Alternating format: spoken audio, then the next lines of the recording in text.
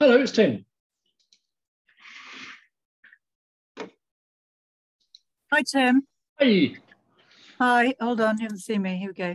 I'm so sorry. Don't worry about it. I mean, what happened was, did you see that Sarah booked the ticket? And she booked a ticket even though it said this ticket is now not available, because Eventbrite, you can't, once you've launched an event, you can't then delete ticket types. Right. So hold on, I'm just going to kill that. Okay, Google off. Oh, you've got one of them. We've got several people wanting to come in. So are you managing this because we don't have Adam? Yeah, we haven't got Adam. No, I'll manage it all, but I'll wait till 5. Okay, so these people who are waiting to be admitted. Yes. That we don't have a green room. We can put us. I'm making it right now. Oh, you are. Yeah. Oh, Adam. Hello, SPE London. Apologies. I hate going to work because I have to re-cable everything when I come back. Okay. How are you, Tim? Have you recovered? I'm completely recovered. Oh, that's fantastic. Absolutely fine. Took 14 days of, or I think it was 13 or 14 days of positive tests, and then 2. You know that after day 7, you can actually, you're not infectious anymore. I don't agree. Well, that's according to my friend who runs the intensive care unit at Eastbourne. I had symptoms. I had symptoms of illness, chest, cough, all sorts. Okay, well, and maybe. So what do you think about Boris then, ripping it all up then? What do you think about it all being ripped up now then? I think it's most unwise. I think the least you should do is insist on keeping social distancing and masks on, because they work. But the rest of it can go. I don't see the reason of the isolation. I mean, most people, when they've got flu or a serious cold, they isolate, and that can. I think more so now. I think gone are the days you're going to go to work with a streaming cold and a really hacking cough. Absolutely agree. Yeah, absolutely. Yeah. That's what we used to do. We used to feel we had to go to work. We have a speaker in. Apologies. What is the name of the speaker? I'm just trying to Andrew Woods. Andrew Woods. Don't have him yet. Okay. I'll see if I can. So I will connect the Zoom to the, because I have only the sponsor slides on mine work laptop. So I will just. I'll give you Andrew Woods. No, I was just going to say I'll give you his. He's got 2 emails. You know the emails because of course you email. Yes. Yeah, no, you know them. Yeah.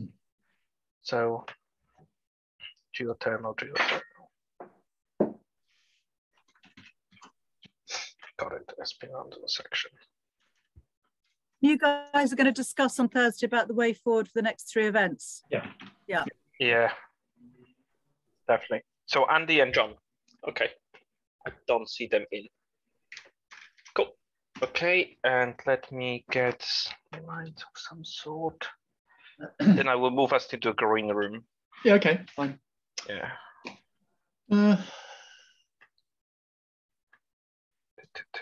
Yeah, to be honest, we can chat on Thursday, but I think, Kate, you're right.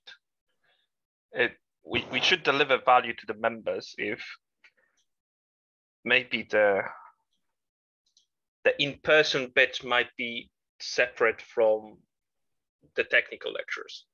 Yeah. Why didn't you think about doing a sort of networking summer party? Not a exactly. huge thing, but so that's in the works with Percy in some kind of spring. So he was thinking about March. I'd say that's a bit early. You think so? Yeah, I do as well. Look. You'd expect to get 20 people signing up for an event, and I can't imagine it's going to happen in March. Okay. I've got the ideal place. You go to the October Gallery, which has got an outside space, which makes people feel it is nice. I'm doing an event. I'll invite you both. I'm doing an event on April the 28th. But it's weird. All the journalists are all back. All our events they're hybrid, but they're full in person. It's funny, isn't it? It depends on the industry, I think. It does. It really does. But I think a spring party, as in spring-summer party. Yeah. And I just think it's too messy to keep changing, and I don't really feel it's now an Imperial. Yeah. And to be honest, you especially with this event, you can see the massive disparity. If we have 150 people and only 3 want to go in person, that's a clear message. Yeah, I'm afraid so. Everyone's got the damn link in the end. You actually got 238 people signed up for this. Okay. I know you have a massive dropout, you know, so it has to be with a pinch of salt. Oh, we'll see. I mean, a lot of those people are, because they're not London members, they're international members. How many London members were there, in fact? Did you have a chance to see when you did that last email thing? The London one? Yeah, how many London members are there? I don't know. It doesn't, I don't have it, doesn't tick. Okay. The box, it doesn't have, I can do that in the future. Are you a member or non-member or? Well, no, it's not that. It's just that because it was advertised globally, then, and it's such an important topic globally, that I would expect the majority of the people to be attending are from other countries. Oh, we'll see. Well, yeah, that's why. I didn't realize you hadn't really appreciated that, because that's why I was saying that, you know, you need to make sure it's not London centric. Yeah. Yeah. And so anyway, passed. Okay. But if it's going to be recorded, yeah, then maybe we can make it available for people.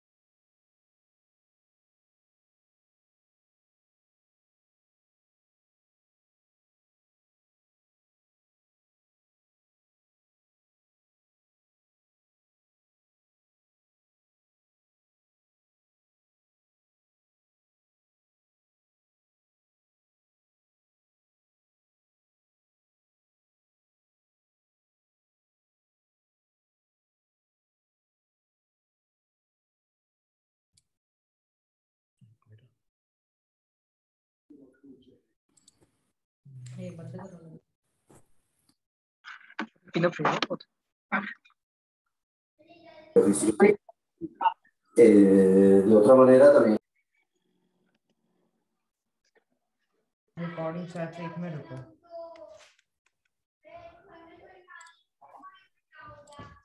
एक minute रुको recording.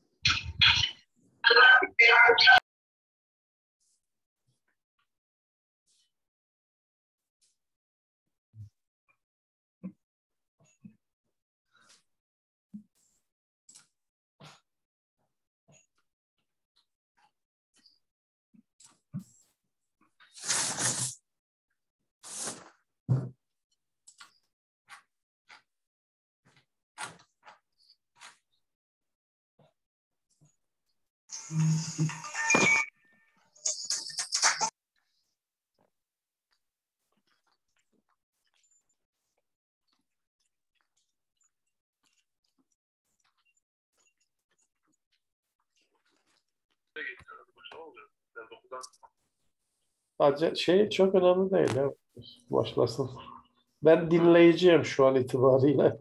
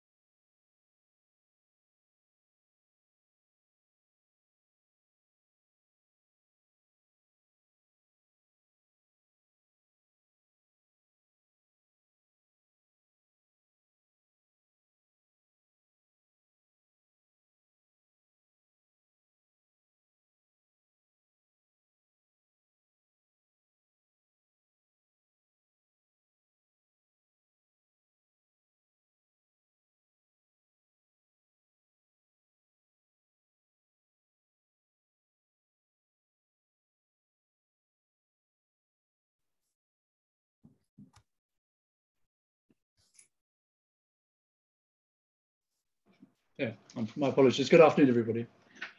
Thank you very much for attending. And we are expecting quite a few more people to attend, but maybe they will join as we go on through. So there'll be a bit of a distraction. But be that as it may, I think we'll start now. We're just around on time. And Andy Woods, as you know, is our first speaker. And I'll just read a little bit from his bio and his talk, just to refresh your memories as to the nature of the discussion. So Andrew's talk is Geothermal Energy, Some Fluid Flow Challenges. And in this talk, Andy will discuss some of the potential for geothermal energy production, focusing on the fluid mechanics and the heat transfer, assessing the different approaches to extracting energy in both open and closed systems, given the renewed interest which has developed in developing deep systems for power generation. He will also address some of the challenges for ground source heat pump systems, especially in highly populated areas where dense arrays of boreholes may be required. Andy studied maths at St John's College, Cambridge, followed by a PhD in DMTP, Cambridge, on geophysical fluid dynamics. 2 years as a research fellow at St John's College and as a Green Scholar at the IGPD PP, San Diego, before taking up a lectureship for 5 years at the Institute of Theoretical Geophysics in Cambridge. After 3 years as Professor of Applied Mathematics at the University of Bristol, he was elected the BP Professor and head of the BP Institute, University of Cambridge. He was elected a Fellow of the Royal Society in 2017. Andy, the floor is yours. Well, thank you very much. I'll just put my slides up. Let's continue. Sorry.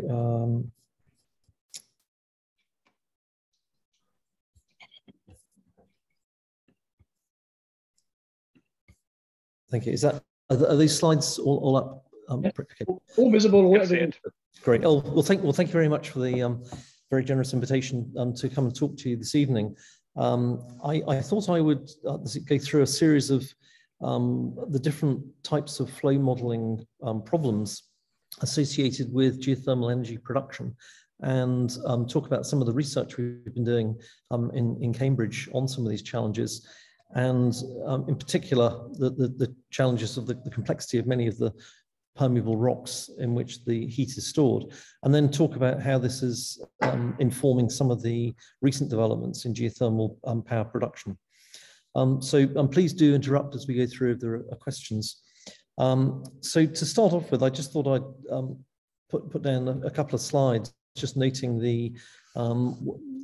I guess the origin behind the present renewed interest in geothermal is really that we're trying to decarbonize the energy system. And presently, geothermal energy is only a very small fraction, 0.1% or smaller of the global energy supply. And yet there's a huge potential to mine the heat in the earth and generate, get a lot of power production, but also have lower temperature, lower grade thermal energy for heating systems. This plot just shows the prevalence at the moment of hydrocarbons and the need to actually try and generate a number of different sources of renewables and other sources of energy production to replace the present enormous fraction of the energy system which is generated from hydrocarbons. And just to put some lens on this, if we look at the next slide, what we can see here is the sort of a possible projection forward into the ways in which the energy may be sourced in the future. And what we can see is there's a whole series of different sources of potential sources, but with the other and other renewables, I think, are the boxes in which geothermal presently sits. And yet this has got considerable potential going forward to be play an important role, particularly in certain areas of the world where they have a lot of hot ground near the surface. What we're interested in tonight is trying to understand some of the challenges and issues associated with growing these other boxes in this picture. And just for context, a lot of the new energy production will be produced by wind and solar power. And as we can see here on this slide here, this is just showing up to 2020, the enormous growth in renewables. And You can see both in terms of geographic location, but also type of renewables. Wind is, is sort of winning the lead at the moment. There's a lot of solar renewable power generation, but there's, given the nature of the challenge, the enormity of the challenge, thinking about geothermal, where it may have a big role, is very important, because and of course these numbers are extremely big. So when we look at these graphs and see the global challenge, of course, power generation locally can still be an extremely large scale operation. So I think geothermal still has an important role to play. So and just for contrast, we can see that nuclear power hasn't been growing, and sort of hydroelectric power has been growing in the Far East, but elsewhere that's sort of saturated. So but geothermal power really has a big role to play. So this chart just shows some of the global uses of global power production, geothermal energy around the globe, and we can see the US is by far and away the dominant country generating geothermal power today, with a lot of the power in the West. But there's also other areas where there's a lot of hot subsurface ground: the Philippines, Indonesia, and of course New Zealand and Iceland. So and one of the interesting issues, which I think Iceland has really been pioneering, is the fact that if you have a lot of power generation, you can actually bring industry to that power generation and use the power for aluminium and other industries. So there's a very interesting idea about bringing industry to the source of the power, which is perhaps different from when the nature of the power sources change from hydrocarbons, which are obviously very transportable. But as we see from this chart, the growth of geothermal hasn't been as rapid as it could be, and but there are projects happening, and so I think this chart just shows how it's down at order 0.1% of global power. In the UK, focusing on the UK, we have the ground has different temperatures around the UK, but Cornwall is particularly attractive for geothermal power, and there was the hot dry rock project that was developed 20 to 30 years ago, and there's a new project being developed at the Eden project now in some of this very hot granite. And just to show this, there's a well that's just being drilled just north of the Eden project site, and it's 5 kilometers deep. So this is very deep geothermal into the fractured granite at that depth. And the plan here is to try and extract heat by drilling 2 wells, but there's just the first well's been drilled, and the idea is to put a coaxial pipe down that well and pump and then bring the water back up the same well, and use that as a test in the first instance until the second borehole has been drilled, and then it'll be possible to drive a net flow through the system. But just looking down at this chart of Cornwall, we can see how the heat production is very variable, but there's extremely high heat production in parts of central Cornwall, where there does seem to be a lot of potential. And in this site, the idea is this will become a power plant to actually generate power. The temperature goes down to about 180 degrees, I think, and so very hot fluids can be extracted from this system. And a lot of the challenge lies in trying to understand the flow paths through the fractures, particularly at these very high pressures, and whether, as cold water is injected and migrates through the structure, whether that actually leads to flow focusing and changes in the fracture permeability because of the heat transfer. So I think there's a number of interesting challenges that will emerge from this project. But I really wanted to talk about some sort of general fluid mechanical principles about geothermal energy and geothermal heat production, just to see some of the challenges associated with trying to model and predict heat recovery from geothermal systems. And so this cartoon just shows a sort of generic geothermal plant where there'll be a series of pipes bringing up hot water and then collecting it in a station, passing it through a turbine to generate power. I think what I wanted to talk about was the nature of the challenges. So one of the challenges in geothermal systems is that as you draw out hot water from the system typically, if it's an open system, it needs to be recharged. And so additional water needs to be pumped back in. And this can lead to a lot of very interesting challenges about how effectively that recharge of the system will work, where the injected water goes. And a lot of the technology from oil and gas in terms of drilling wells can be adopted. But the production of scale and other precipitates can obviously be very difficult in geothermal plants. So, you know, the typical power generation, the steam turbines produce about 11 gigawatts globally, and then low-grade heating today produces about 21.8 gigawatts of power. And of course, this is all being drawn off the geothermal temperature gradient in the Earth, which may be 25 to 30 degrees C per kilometer. So obviously, the deeper you go, the hotter the system, but the more challenging in terms of very high pressure and of course, higher temperature. And the costs for onshore depends on the challenge of the nature of the rock. But if it's impermeable rock, it can be more expensive than drilling in other industries. But the typical numbers for power generation, about 10 cents a kilowatt hour. And there's a lot of interest in generating new geothermal power.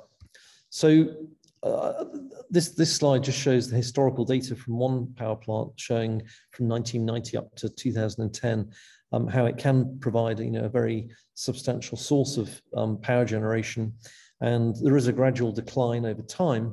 And of course, some of that can be addressed by continual recharge, but actually predicting and modeling the evolution of these systems can be challenging.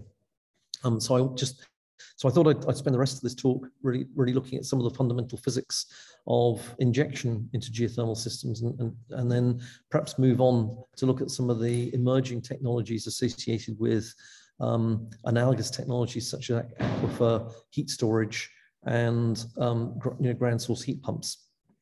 So the sort of typical traditional idea in geothermal power is that you have a hot rock, permeable layer of rock, perhaps with some seal layer above it, and cold water, hot water is obviously extracted, but in order to regenerate the power, cold water will be injected into the system.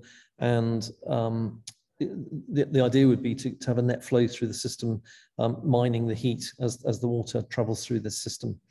And the typical temperatures might be 150 to 350 degrees. So obviously when the fluids come up, they'll be at high pressure, and typically they'll flash at some point, and it'll be a steam production. But there may be a lot of minerals that are produced with this, which can lead to reactions both in the system, but also at the surface, which can lead to some very substantial challenges associated with maintaining these systems running. And this is just a picture of one of the power plants. I think this is from the geysers in Italy, in Northern California. So the first issue about re-injecting, and really I wanted to focus on this issue of injecting water into the system and trying to model where that water goes and understand the flow paths, and actually the fraction of the reservoir, the hot reservoir that you'd be able to access and mine heat from. And a lot of it's about the challenge of water short-circuiting through the system or propagating along only a fraction of the rock, so that not all of the thermal energy in the system can be carried to the production wells and actually advected and produced. And of course, I should just note that thermal diffusion in these systems is very unlikely to have an important impact on the sort of commercial timescales of years, given the rate of heat conduction. So it's really about advecting the heat through the system by driving flow through the system. I yes? lost clarification there, because you talked about advection, and we can talk about convection as well. Do you want to clarify the difference between the various terminologies? Oh, yeah, okay. So I'll come back to this. So advection is, which is mainly what I'll be talking about, is actually where you're injecting water and it's migrating through the porous system, and that carries heat flux with it. So it advects that, so it's been carried by the flow. Convection is the state of having fluid motion induced by temperature gradients. So if we have as we move down the geotherm and the temperature increases, water lower down in a formation will be warmer, and it may be less dense than water above that, and that may lead to that water rising and the water above it sinking, and so you get a circulation pattern which tends to make the temperature more uniform in that layer. And of course, that convection does carry heat vertically as that fluid moves up and down. But typically, you'd be mining the heat from that system by drawing the water out, and the water would carry the heat thermal energy with it. But if you have impermeable rocks surrounding the formation, then the rate of heat conduction through those permeable rocks is very slow. So the natural recharge time, once you've mined the heat from the permeable system, will be many tens of years or longer. The thermal diffusivity being about 10 to the minus 7 or several multiples of 10 to the minus 7. So we're only talking about diffusing heat distances of meters in a period of years. So you're not actually going to be able to mine a lot of the heat in the impermeable rock around. But I will come back to this when we look at closed systems later on. So I guess the challenge with these systems is actually what fraction of the permeable rock are you able to access, and what does the flow path look like? And we've been doing a lot of work looking at this system, and the issue about convection does become very important, because the temperature differences can lead to density changes in the water. But in addition to that, typically the water that you'll source at the surface may come from a variety of sources, but it may not have the same composition as the water in the reservoir. So this aquifer water may be saline with some natural concentration of different salts, but the surface water that you access, you might recycle some of the water, but you might also be accessing water from rivers or other surface sources, and that may tend to be of different density. And so when the fluid goes into the reservoir, it's going to have a different density from the fluid in the system, and that's going to lead to a sort of buoyancy effects impacting the flow, as well as the pressure drive on the flow. And that's going to be a large theme about my the rest of my talk. So the first point is that if we're injecting into a permeable system, and this is the Bridport sandstone then on the south coast in Dorset, and if this was a formation in a geothermal system with a seal above it, and we were going to imagine mining the heat in this system, that the formation and many of these geological formations consist of many layers that are laid down. So this is about 90 meters in height, kilometers in the lateral scale, but each of these layers may only be a few meters in thickness, and then there's less permeable precipitate layers between these slightly finer grain materials. So this is a very layered and baffled rock, and this may be typical of many of these systems. And if you're injecting into this rock and then monitoring where that fluid travels as it travels towards an extraction well to mine the heat, it may not travel along the just a sort of simple horizontal pathway, but there may be some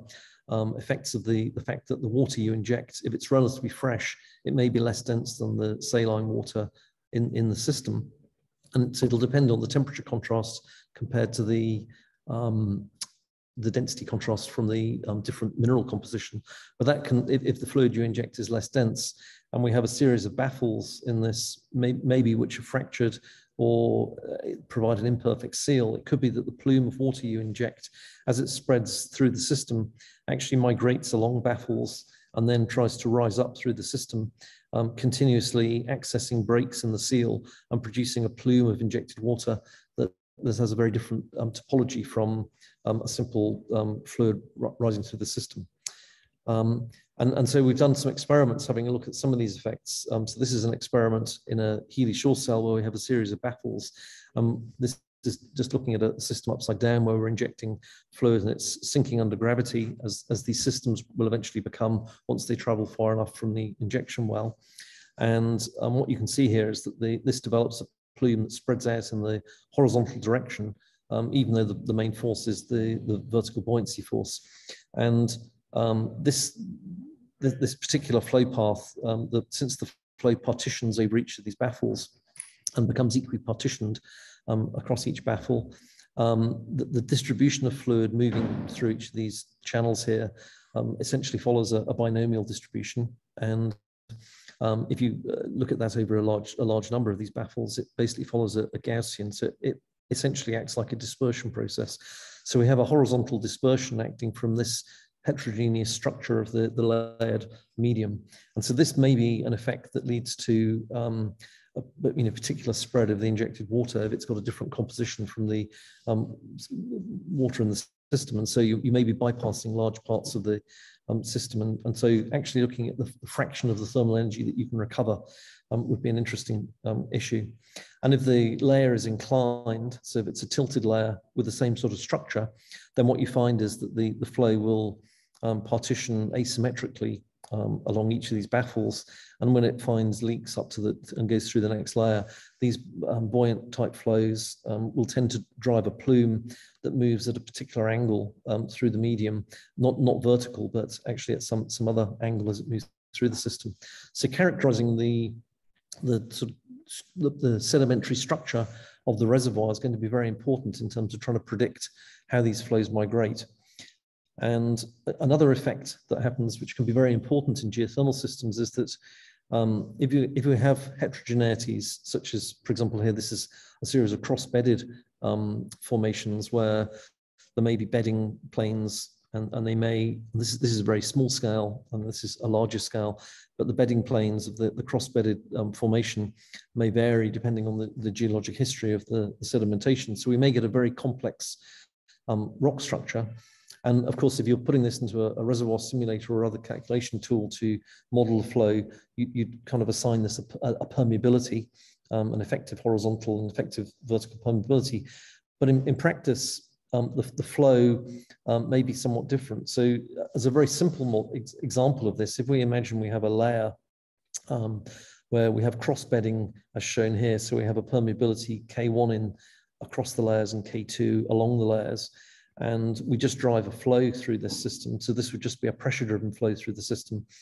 Then in order for the flow to move through this layer, and if we just imagine it's got a seal layer above and below, in order to move through, the pressure gradient is not actually directed in the X direction, but it's in some other direction because of this anisotropic permeability. And so what you can see is that the flow, if K2 is a bigger permeability than K1, the flow naturally tends to want to run down in this direction. And so there needs to be a vertical pressure gradient to oppose that flow. And that leads to a net distortion of the pressure contours. So they're actually in this direction here, as seen on the slide. So if you imagine now that you have a series of cross-bedded layers that are connected together, and so in this is just a very simple simulation showing an interface between a layer that's homogeneous and a layer that's cross-bedded and another layer that's homogeneous. If we have a flow going through this and we just look at how a tracer moves through this, as we go through this interface between this layer of rock here and this layer of rock there, the pressure contours need to change from being perpendicular to the flow to being at some angle to the flow, as we see in this cross-bedded layer, and then they return back to being vertical. And the consequence of that is that there's an adjustment in the pressure contours at the top and bottom of the layer, which leads to an acceleration of the fluid at the top compared to the bottom. And we get a shearing of the tracer. So this red line is tracking out if you like, it's a tracer of the flow pattern. And then when we go through the next boundary, if we have a rock with a series of these boundaries in, then we get the opposite effect. And so we end up getting a net distortion of the dye like this. And so ultimately there's a net shear that develops in the layer. And that shearing effect is very important if we're looking at how does that transport temperature, because if this flow is carrying the thermal energy in the rock downstream, it's going to carry the thermal energy more rapidly in the center of the formation than the edges. So if it's cold water we're injecting, we're going to get a cold layer running down the middle. And that will, as this interface spreads out, we're going to get a lot of cross-layer diffusion. And that's going to cause a spreading or smearing of the temperature interface between the hot and the cold water. And an analogous effect occurs if we have baffles, if we have inclusions either of low permeability. This is just a picture showing some flow going through a layer with low permeability inclusions. This is one showing a picture with high permeability inclusions. And in both cases, we end up getting a distortion of the flow field, which again has the net effect of a shear across the flow, so that temperature gradients, we're going to start generating vertical temperature gradients as a result of this horizontal flow. And we can do a simple calculation to look at how that changes the effective thermal diffusivity or thermal conductivity in the direction of the flow. So if we imagine that we have a system of baffles in the layer where we get very slow flow into those baffles, then the flow will come along and it'll bypass these zones of low permeability. But there'll be heat diffusion into those. So this is cold water we're injecting, displacing hot water. These are going to cool down, and the fluid here is going to advance and start contacting hotter zones downstream. So if we want to try and model how quickly heat diffuses through this system, what we can do is we can look at the effective flow speed of the flow as it moves outside the baffles, outside these zones. And that flow speed is, so the actual mean speed is related to the flow through these high permeability layers. And so if we're then looking at heat conduction through this system, what we're going to have is we're going to have, we can look at the mean temperature in our layer, because ultimately if we have a production well, that's going to sample the mean temperature. So if we look at the mean temperature averaged across the layer, so we're just averaging in the cross flow direction, that would be an estimate of the mean temperature. And that mean temperature is carried downstream. And so this gives you the effective equation that we should put in our simulator to model the heat flow through this sort of layer where we're not accessing the heat in these layers. So the temperature will evolve in time. It'll be advected downstream, and that advection will be associated with this Darcy flow through the layers between the baffles. And if we're looking at this, the mean transport, there's some diffusion, but there's also a term because of the shearing, because we have no flow here and we have a high speed flow here. And that shearing leads to a temperature gradient, a perturbation temperature gradient, and the combination of the fluctuation in the flow speed across the layer and the fluctuation in the temperature gradient across the layer can lead to a net transport. And that we can calculate that net transport, which ends up being a diffusive transport or a dispersive type effect, which can be very important for the heat transfer. So, so here's our temperature equation again. And what we're interested in is actually trying to predict this dispersive term. Well, if we think about this flow going through the layer, then there's going to be a cross-layer temperature gradient, which is going to diffuse heat. So there's going to be some perturbation temperature where we're diffusing heat. And that's going to be balanced by the spreading out of the temperature in the direction of the flow because of the variations in velocity from the mean. So if we have a region of fluid moving more quickly, that's going to carry cold water quickly forward, and that cold water will become in contact with hotter fluid and it'll then diffuse in the cross-flow direction. And so we're going to expect to see a balance between the shearing or these velocity fluctuations in the flow direction and the diffusion in the cross-flow direction. And if we write that equation down, we can then solve for the size of these cross-flow temperature fluctuations in terms of the shear and the velocity. And so with this simple example, we're getting no flow and flow. And so we can calculate that. And when we calculate that, we find an effective dispersion term.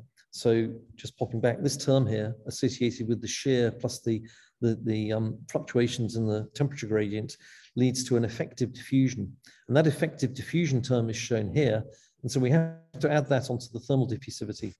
And this term here may be 10 or 100 times larger, depending on the particular heterogeneity of the system, than the basic thermal diffusivity. So what this is going to do is it's going to smear out the thermal front between our cold water and the hot water as it spreads through the system. And of course, that's going to mean that when that water starts becoming near the production well, we're going to have a gradually decreasing temperature of produced fluid rather than a sharp front, which is obviously not ideal in terms of power generation. And similar effects are going to happen if we're looking at aquifer thermal storage. So we're looking at heat storage in aquifers for interseasonal heat storage.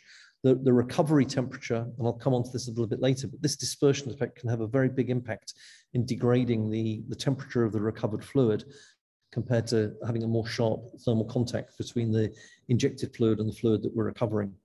So that's sort of one effect. But the next effects I wanted to talk about were all related to the thermal inertia of the porous layer and the effect of this thermal inertia on how fluids move through the layer when we may have density contrasts.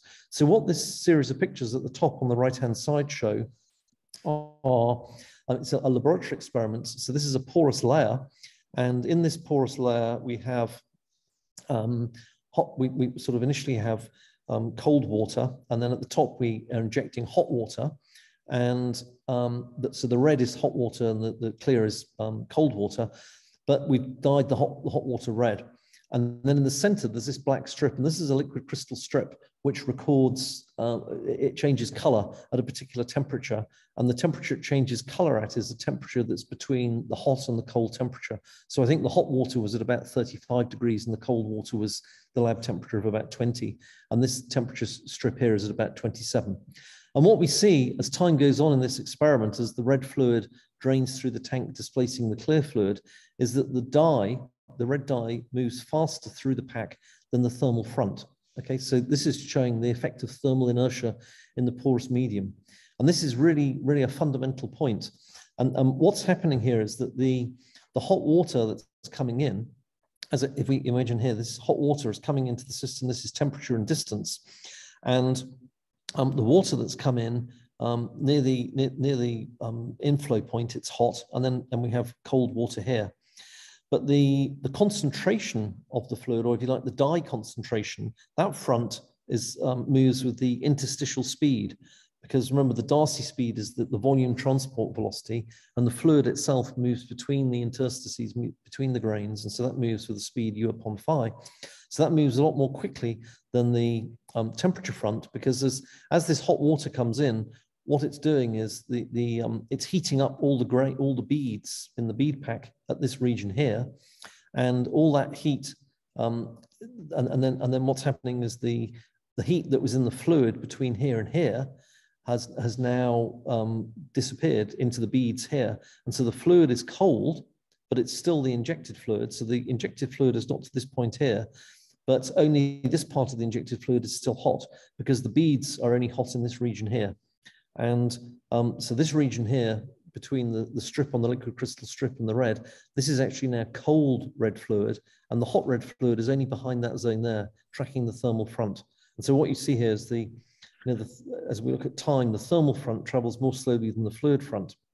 Can I interrupt a second, Andrew? So an issue of there's two issues that come to mind. One is the porosity of the matrix, and the other is the relative thermal capacity of the liquid, the water, and the rock. And are they the principal components of determining the amount of thermal lag you get?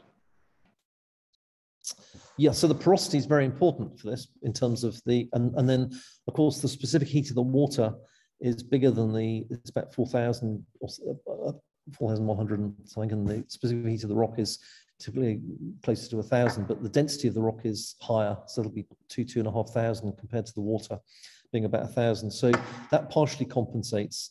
So the thermal front typically travels in a real porous rock will travel at about 20–25% of the speed of the fluid, but in the bead pack where we have a 40% porosity, that they're more closely related. So it'll be 25, maybe up to 30% in a real rock. So the thermal front really lags behind the fluid front. So the 20%, the water in 20% of the space is heating up the 80% of the volume is grains that it's heating up, and so you need to put a lot of water through that zone to heat up the rock or cool down the rock, depending on whether you're putting in hot or cold water. And so that's going to lead to a lot of a difference between where the injected fluid's got to and where the thermal front is. So typically it'll be a factor of 1 to 3, yeah, but it depends on the specific heat and the density, because it's really the heat capacity of the rock and the heat capacity of the fluid, and obviously the porosity. So yeah, is that okay? Absolutely, yes. Thank you. Absolutely, yes. So we have this lag, and but the key thing here is that if the fluid we've injected, if this red fluid has a different composition from the fluid in the reservoir, what this means is that the zone between the red front and this front here, the temperature front, that zone is now fluid with the reservoir temperature, but the composition of the injected fluid. And so now we've got 3 different regions of fluid. We've got injected fluid with the injection temperature, injected fluid with the reservoir temperature, and then reservoir fluid with the reservoir temperature. And these 3 different fluids may have different densities, and that can lead to some very complex flow patterns if we're injecting this into a formation.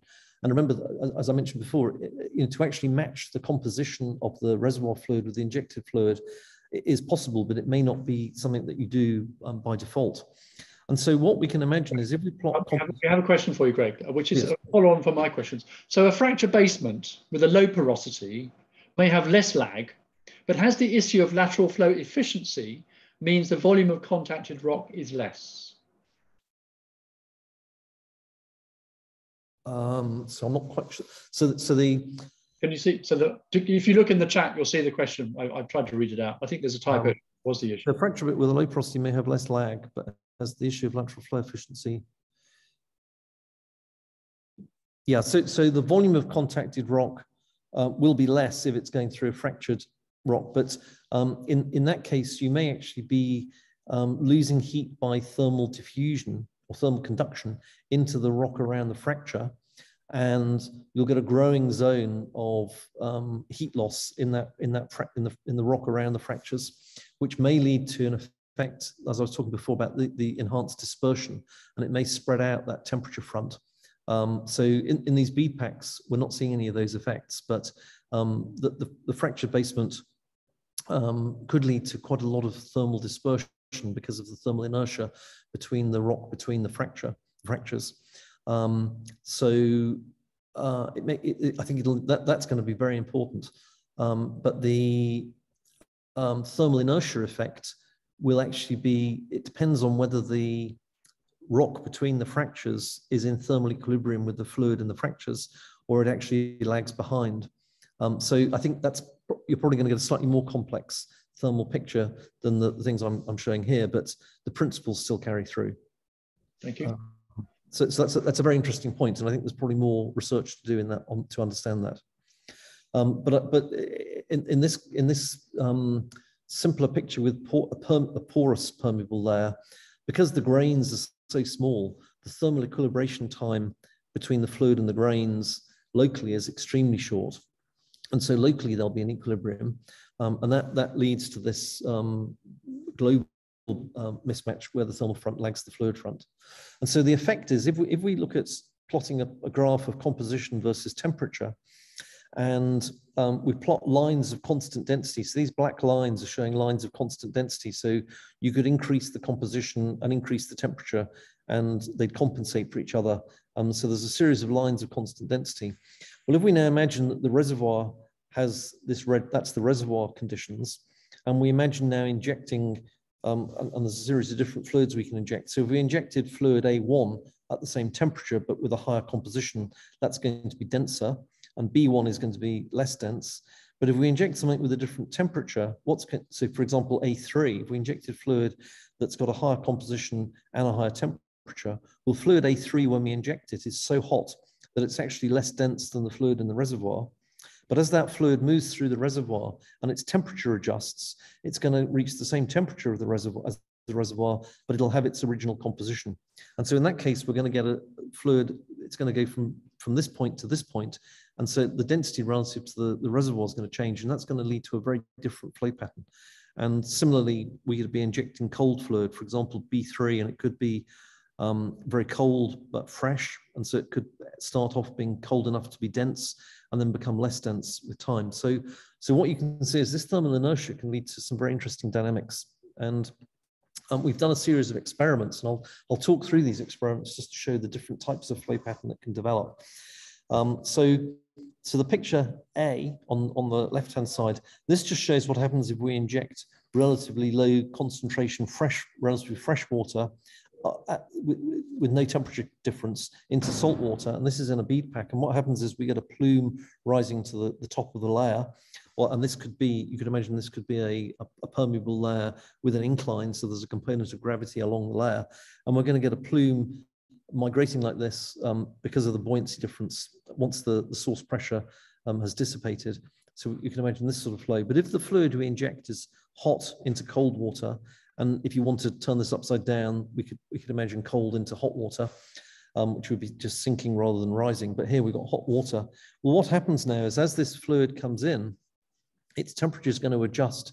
And so at some point beyond the source, it's going to cool down and have the same temperature as the surroundings. And once that happens, it's going to act more like a pressure source and spread in all directions.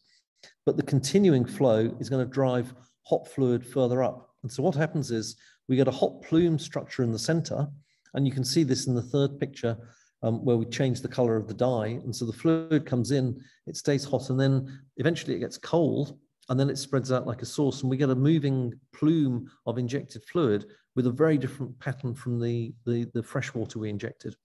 And in fact, this light stripe you can see here is actually the result of thermal diffusion.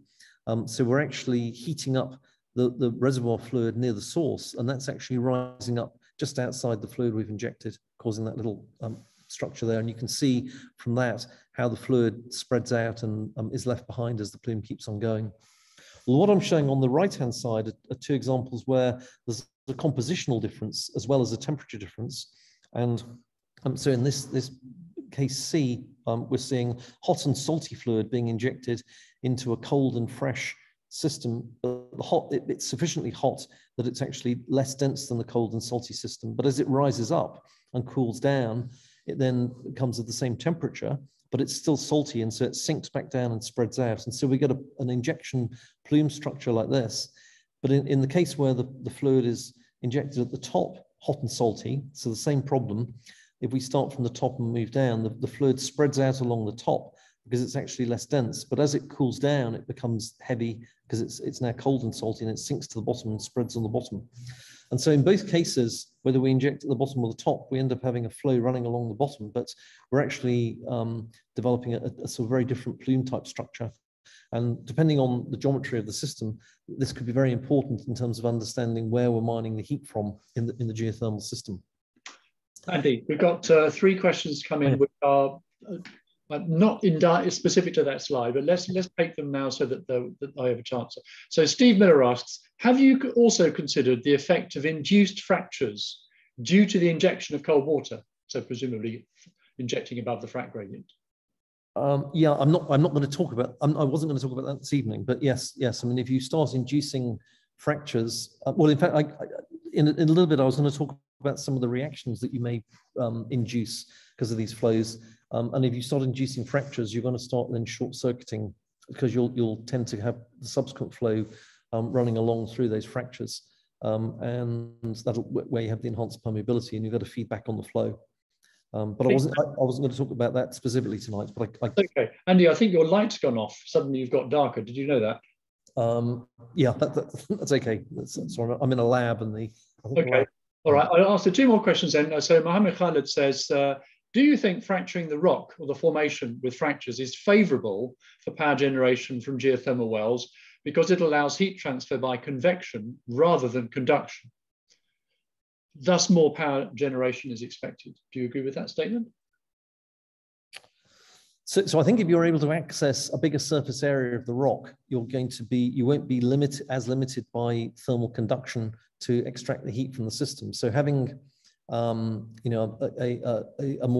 broader flow front moving through the system will allow you to access more of the thermal energy.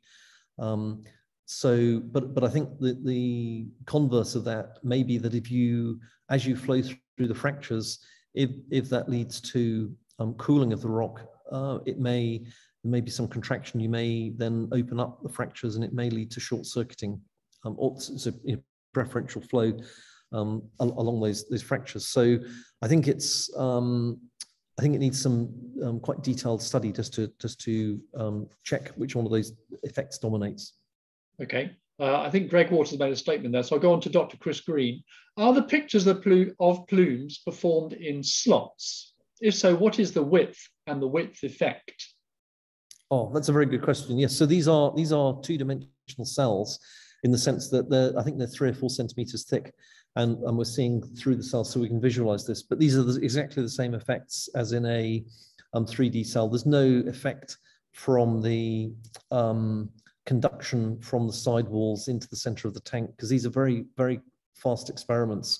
And so the conduction time of heat through the walls into the center of the tank is much longer than the time for these experiments to occur. So that's part of the experimental design.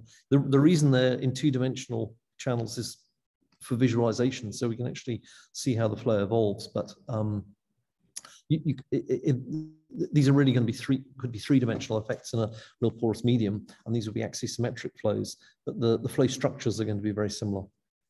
Okay, I will actually read out Greg Walker's comment. It's a comment rather than a question, just because it's interesting. Some of our targets, I don't know who Greg Walker works for, are fracture basements. So we may also get into something equivalent to a reaction infiltration system due to thermal fracturing, which could cause major issues for contacted area. Yeah, so in fact so you can have reactions occurring because of these temperature changes, and in fact I was just going to show some of those. So that can impact the injectivity. So I think there's issues about how the fractures themselves change as you change the temperature field through the fractures. So you can generate the fractures during the injection, but then if the temperature changes, that may change their permeability. But then you may also induce precipitation. There may be mixing between the fluids, but it may be, so you may have reactions induced by mixing, but you can also have reactions induced by changing the temperature.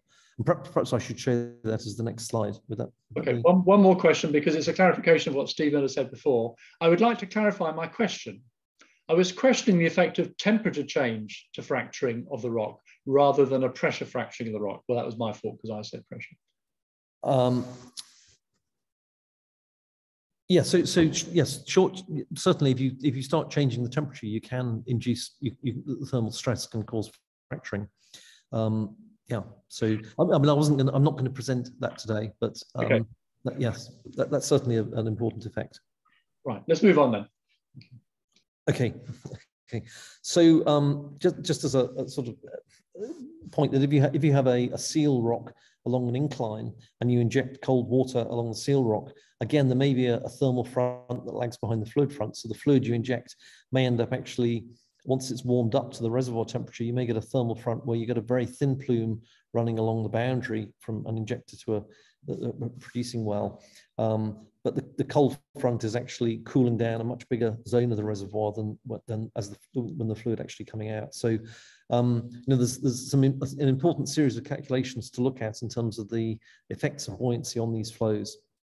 But to talk about scale, and the scale build-up in geothermal systems is very important, and particularly if we're looking at the sort of reactions where we have temperature changes. So that there are simple reactions where I guess with acid cleaning of wells and so on, but also where if we have unsaturated fluid being injected, so if we're injecting fresh water and it heats up in the system, it may be unsaturated and it may then dissolve some of the minerals in the system. Or it may precipitate depending on the solubility. But you can imagine having a depleted zone near the injection well in a similar way to an acid squeeze, and then the fluid ahead of that is at the reservoir temperature, and so we get a reaction front migrating out from the fluid front. And again, there's going to be a separation between the original reservoir fluid that will be here, the injected fluid that's ahead of the reaction front, and then the depleted zone so this will be injected fluid that's at the injection temperature and composition. So you may again get three zones of flow. And with temperature, so if you have reactions induced by temperature, it's possible that when if you're injecting cold water into a hot formation, what can happen is the cold water may migrate to a particular point and then heat up, and the fluid composition will change across that thermal front.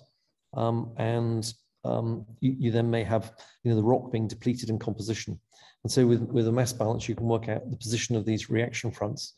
So we've carried out a lot of experiments looking at how reaction fronts migrate through a porous layer. So if we take a bead pack and we put so in our experiments we put just a small amount of salt powder in the bead pack, a few percent, and then we saturate it with saturated water, and then we inject fresh water, and we watch how the reaction front moves through. And again, we find there's a reaction front and then there's a fluid front, just as we saw with the temperature. And if we measure across the reaction front, we can see a very rapid change in concentration over a centimetre or two as this propagates in the lab.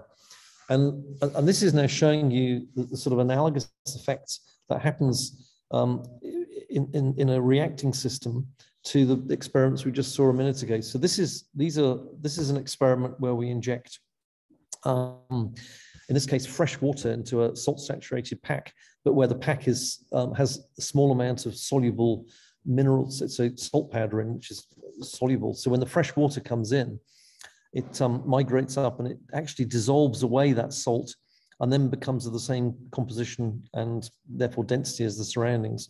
And when we continue injecting, that continues rising up as a buoyant flow. And what we see is we change the color of the injected liquid and we can see a channel develops, a very localized channel, a dissolution channel through the system. But the fluid we've injected is actually lagging behind and is left behind once its densities evolved to the density of the surroundings. This is a similar experiment, but in this case, the fluid actually, the density change, the fluid becomes denser. And so we get a reaction channel and migrating through this. And this is the reaction front propagating through. But then the other two experiments I showed before, where we had buoyant fluid injected, so now we have a sugar salt system. So we actually have a pack full of saturated salt water and some salt powder, but we inject sugar water, water containing sugar, so which has solubility with the salt powder. And when it dissolves the salt powder, the density increases above the density of the salty water. So again, it rises as a buoyant flow. This sugary water dissolves the salt, becomes heavy, and then sinks around the outside. You can see this flow pattern. So we're getting a dissolution channel through here, but the fluid driving that dissolution is actually spreading out at this part of the reservoir. So depending on where you're trying to extract from, you can actually get quite specific dissolution channels that may, and then this is a similar example, but in this case, the fluid is dense and remains dense. So we have enough sugar in the system that it's dense and spreads out. And here's the sort of reaction front moving outwards. So I guess the point here is that these temperature changes and compositional changes of the injected fluid can drive reactions, and they can either be precipitation or dissolution reactions, depending on the solubility. And that can have a big impact in actually changing the permeability structure of the porous layer. And of course, if there is a buoyancy contrast, if it's running laterally along a layer, this is just showing how a reaction front can move through a system. So there's I think you can perhaps see here, there's a change in the color of blue from the blue here to here. And that's the reaction front where we have fresh water injected into a pack with salt water and some salt powder. And the fresh water dissolves the salt. This is where the reaction front is. And this blue zone here is now salty water that's basically becomes salty by dissolving the salt that was here. And so we get a front moving through. And it's possible to model how this front migrates through the system. We've added red just so we can see how the reaction front moves. And this is actually mapping out where that reaction front is. And so it's possible to model that. And I won't go through the sums, but we can model how these reaction fronts migrate through the system. And they cause a big impact. I see, so another area of interest is what happens in superheated systems. And in superheated systems, so if we're injecting water into a reservoir, but it's now above the boiling temperature, what's going to happen is the water we inject is going to cool down the zone near the injection well, but eventually it's going to reach a front where the temperature reaches the boiling point and it's going to boil. But once it boils and produces steam, that steam requires a pressure to actually drive the steam ahead of the liquid front. And so the pressure is going to be, so we're going to have this pressure front here. And if we inject more and more quickly, that pressure at the interface here is going to be higher and higher. And that's going to raise the boiling temperature. And surprisingly, that then has the effect of reducing the amount of boiling we have. And so if you inject into a system where it's boiling and you inject too quickly, you're actually going to shut off or suppress the boiling and you'll flood the system with hot water. And so there's a sort of optimal rate of boiling so that you don't flood the system too quickly with hot water and you can continue producing steam from the system. So in superheated systems, understanding the dynamics of the boiling front is very important. And we've actually done a series of experiments to model this. So again, this is the diffusion equation for radial injection. And so we have a cell where we inject, and this is a system where we're injecting without boiling, and we can just model the thermal front. And I won't go through the sums, but we can model the temperature evolution in time. But if we're driving boiling, what happens is, if we have a temperature pressure plot, and this is the Clausius-Clapeyron curve, if we inject cold water at high pressure, what happens is, as it moves through the formation, because of the thermal inertia, it heats up to a certain temperature. And then once it has that temperature, the pressure drops towards the boiling front. And then the temperature difference between that point there and the temperature of the far-field reservoir provides the thermal energy for boiling. And that then boils the water. And then this pressure jump here drives the vapor from the interface to the far field. And so if you inject very quickly, what happens is this point moves up, and it moves up further and further. So you have less thermal energy available to drive the boiling. And if you inject very slowly, this point moves down to here, and all the superheat of the reservoir becomes available for boiling. And so you can model both of those limits. So again, if we solve the equations for the temperature, the boiling law with latent heat at the interface, and an equation for the pressure of the vapor ahead of the interface, and I won't go through these sums, we actually get, we can compare the solutions with our experiments. So here's temperature and distance. And what we see is we get a zone where the water heats up, then we get an isothermal zone, then we get the boiling, and then we have the hot steam moving ahead of that. And if we solve this problem, what we find is, as a function of the injection rate, the fraction that vaporizes drops off. And that sort of depends on the porosity and other properties too. But basically, if you inject very quickly, you actually end up suppressing the injection. But what's very interesting in this system is that if the gravity is very important in driving the water tends to spread out along the base of the reservoir. And so it only accesses the thermal energy in the base of the reservoir. And so that means that you're only actually cooling down the rock in a very narrow zone along the base of the reservoir.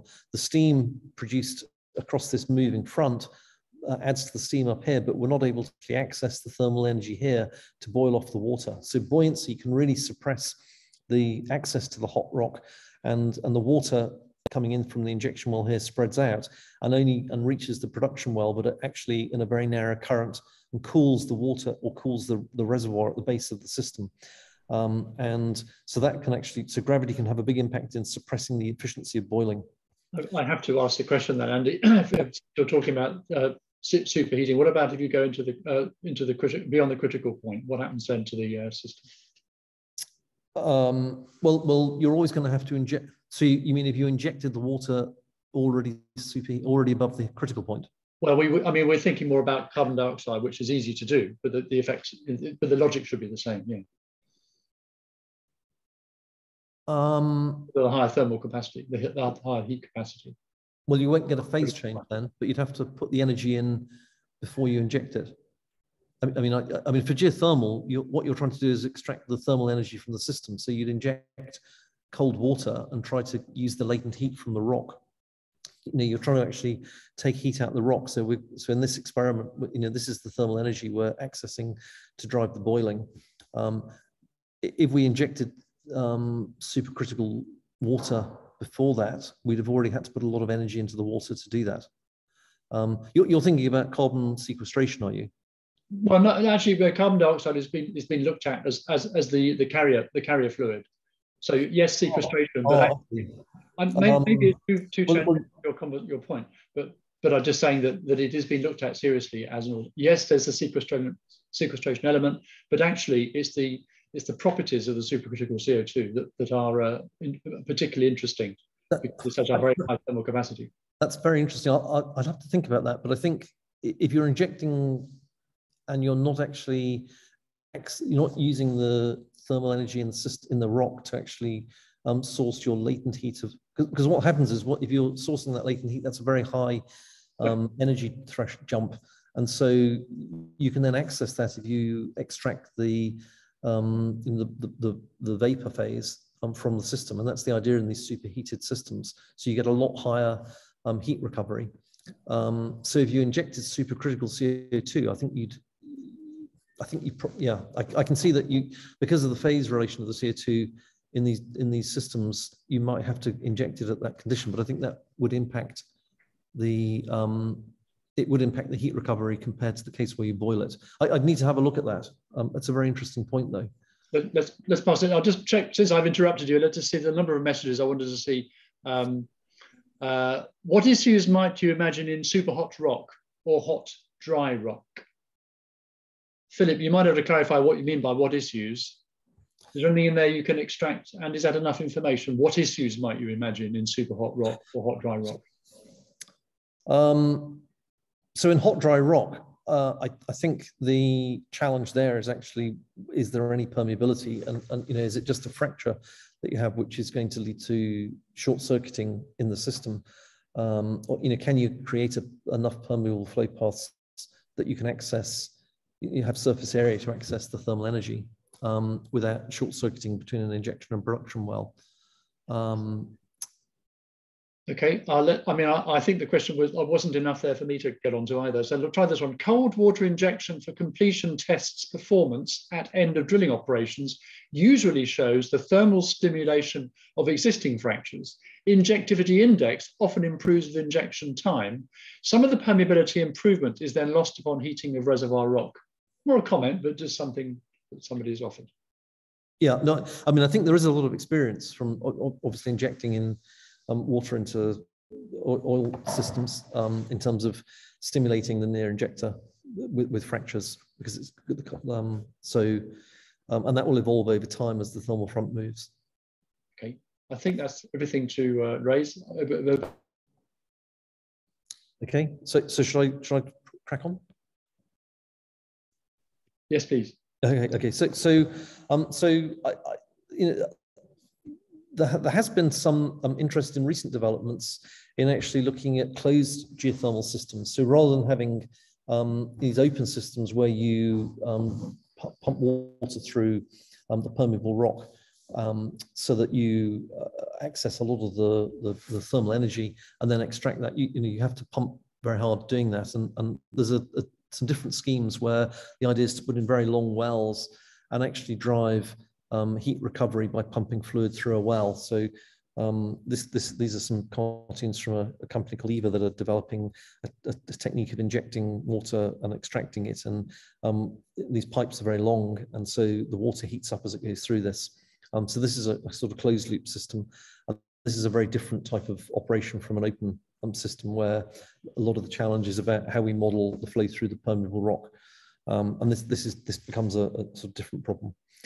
And then there's the challenge about interseasonal heat storage, which has relevance for intermittency of renewables, but also for storing heat rejection in summer and actually then recovering it in winter. And one of the big challenges with interseasonal heat storage in aquifers is actually being able to predict and understand the temperature at which you can recover that thermal energy. And so the comments I made earlier on about the effect of about dispersion of the temperature front, particularly in layered or heterogeneous systems where the dispersion becomes much larger, is going to be very important in terms of understanding what that thermal recovery curve looks like, because it's not just about recovering the thermal energy, it's about recovering it at temperature as well.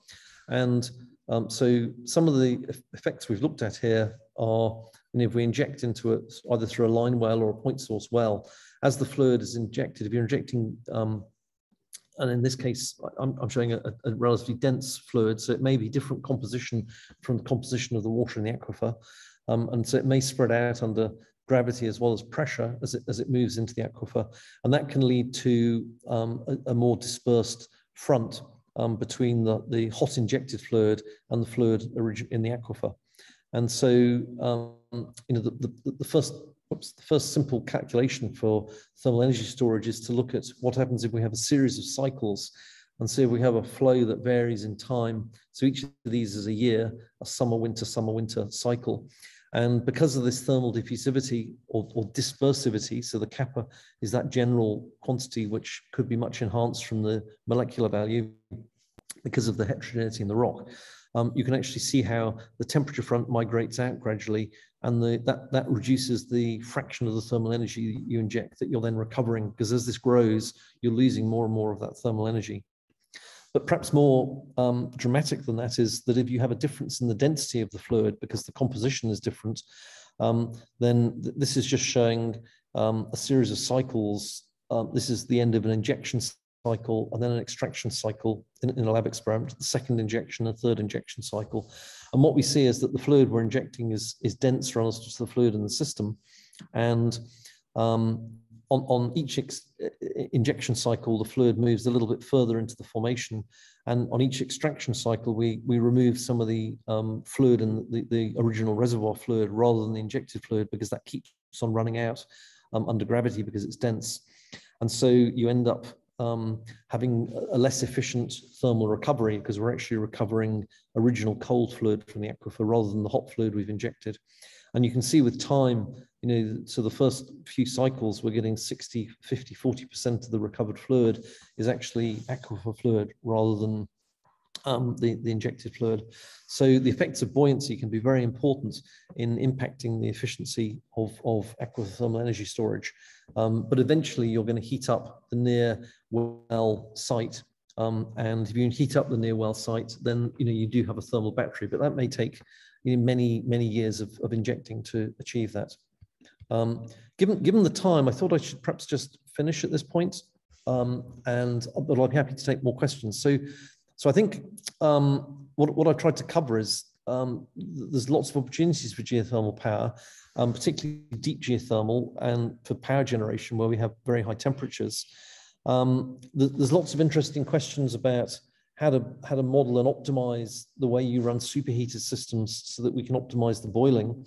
But there's also a lot of detail that needs to be considered in terms of access to the rock in heterogeneous rocks and making sure that we don't disperse out thermal fronts and actually bypass quite a lot of the reservoir because of the heterogeneities, because the thermal conduction in the crossflow direction may be quite slow on the timescale of these systems. And then I suppose the other aspects of this are about understanding the importance of the fractures and sort of having fracture matrix flow, which I haven't gone into, and the structure of the geology. And then there's a whole series of new challenges emerging with much shallower systems where we're going to store energy in the shallow crust. And with heat pumps, we might have arrays of boreholes where we're going to extract thermal energy, but we may also store it in the summer. And again, there's lots of interesting questions there about using the shallow subsurface as a thermal energy store.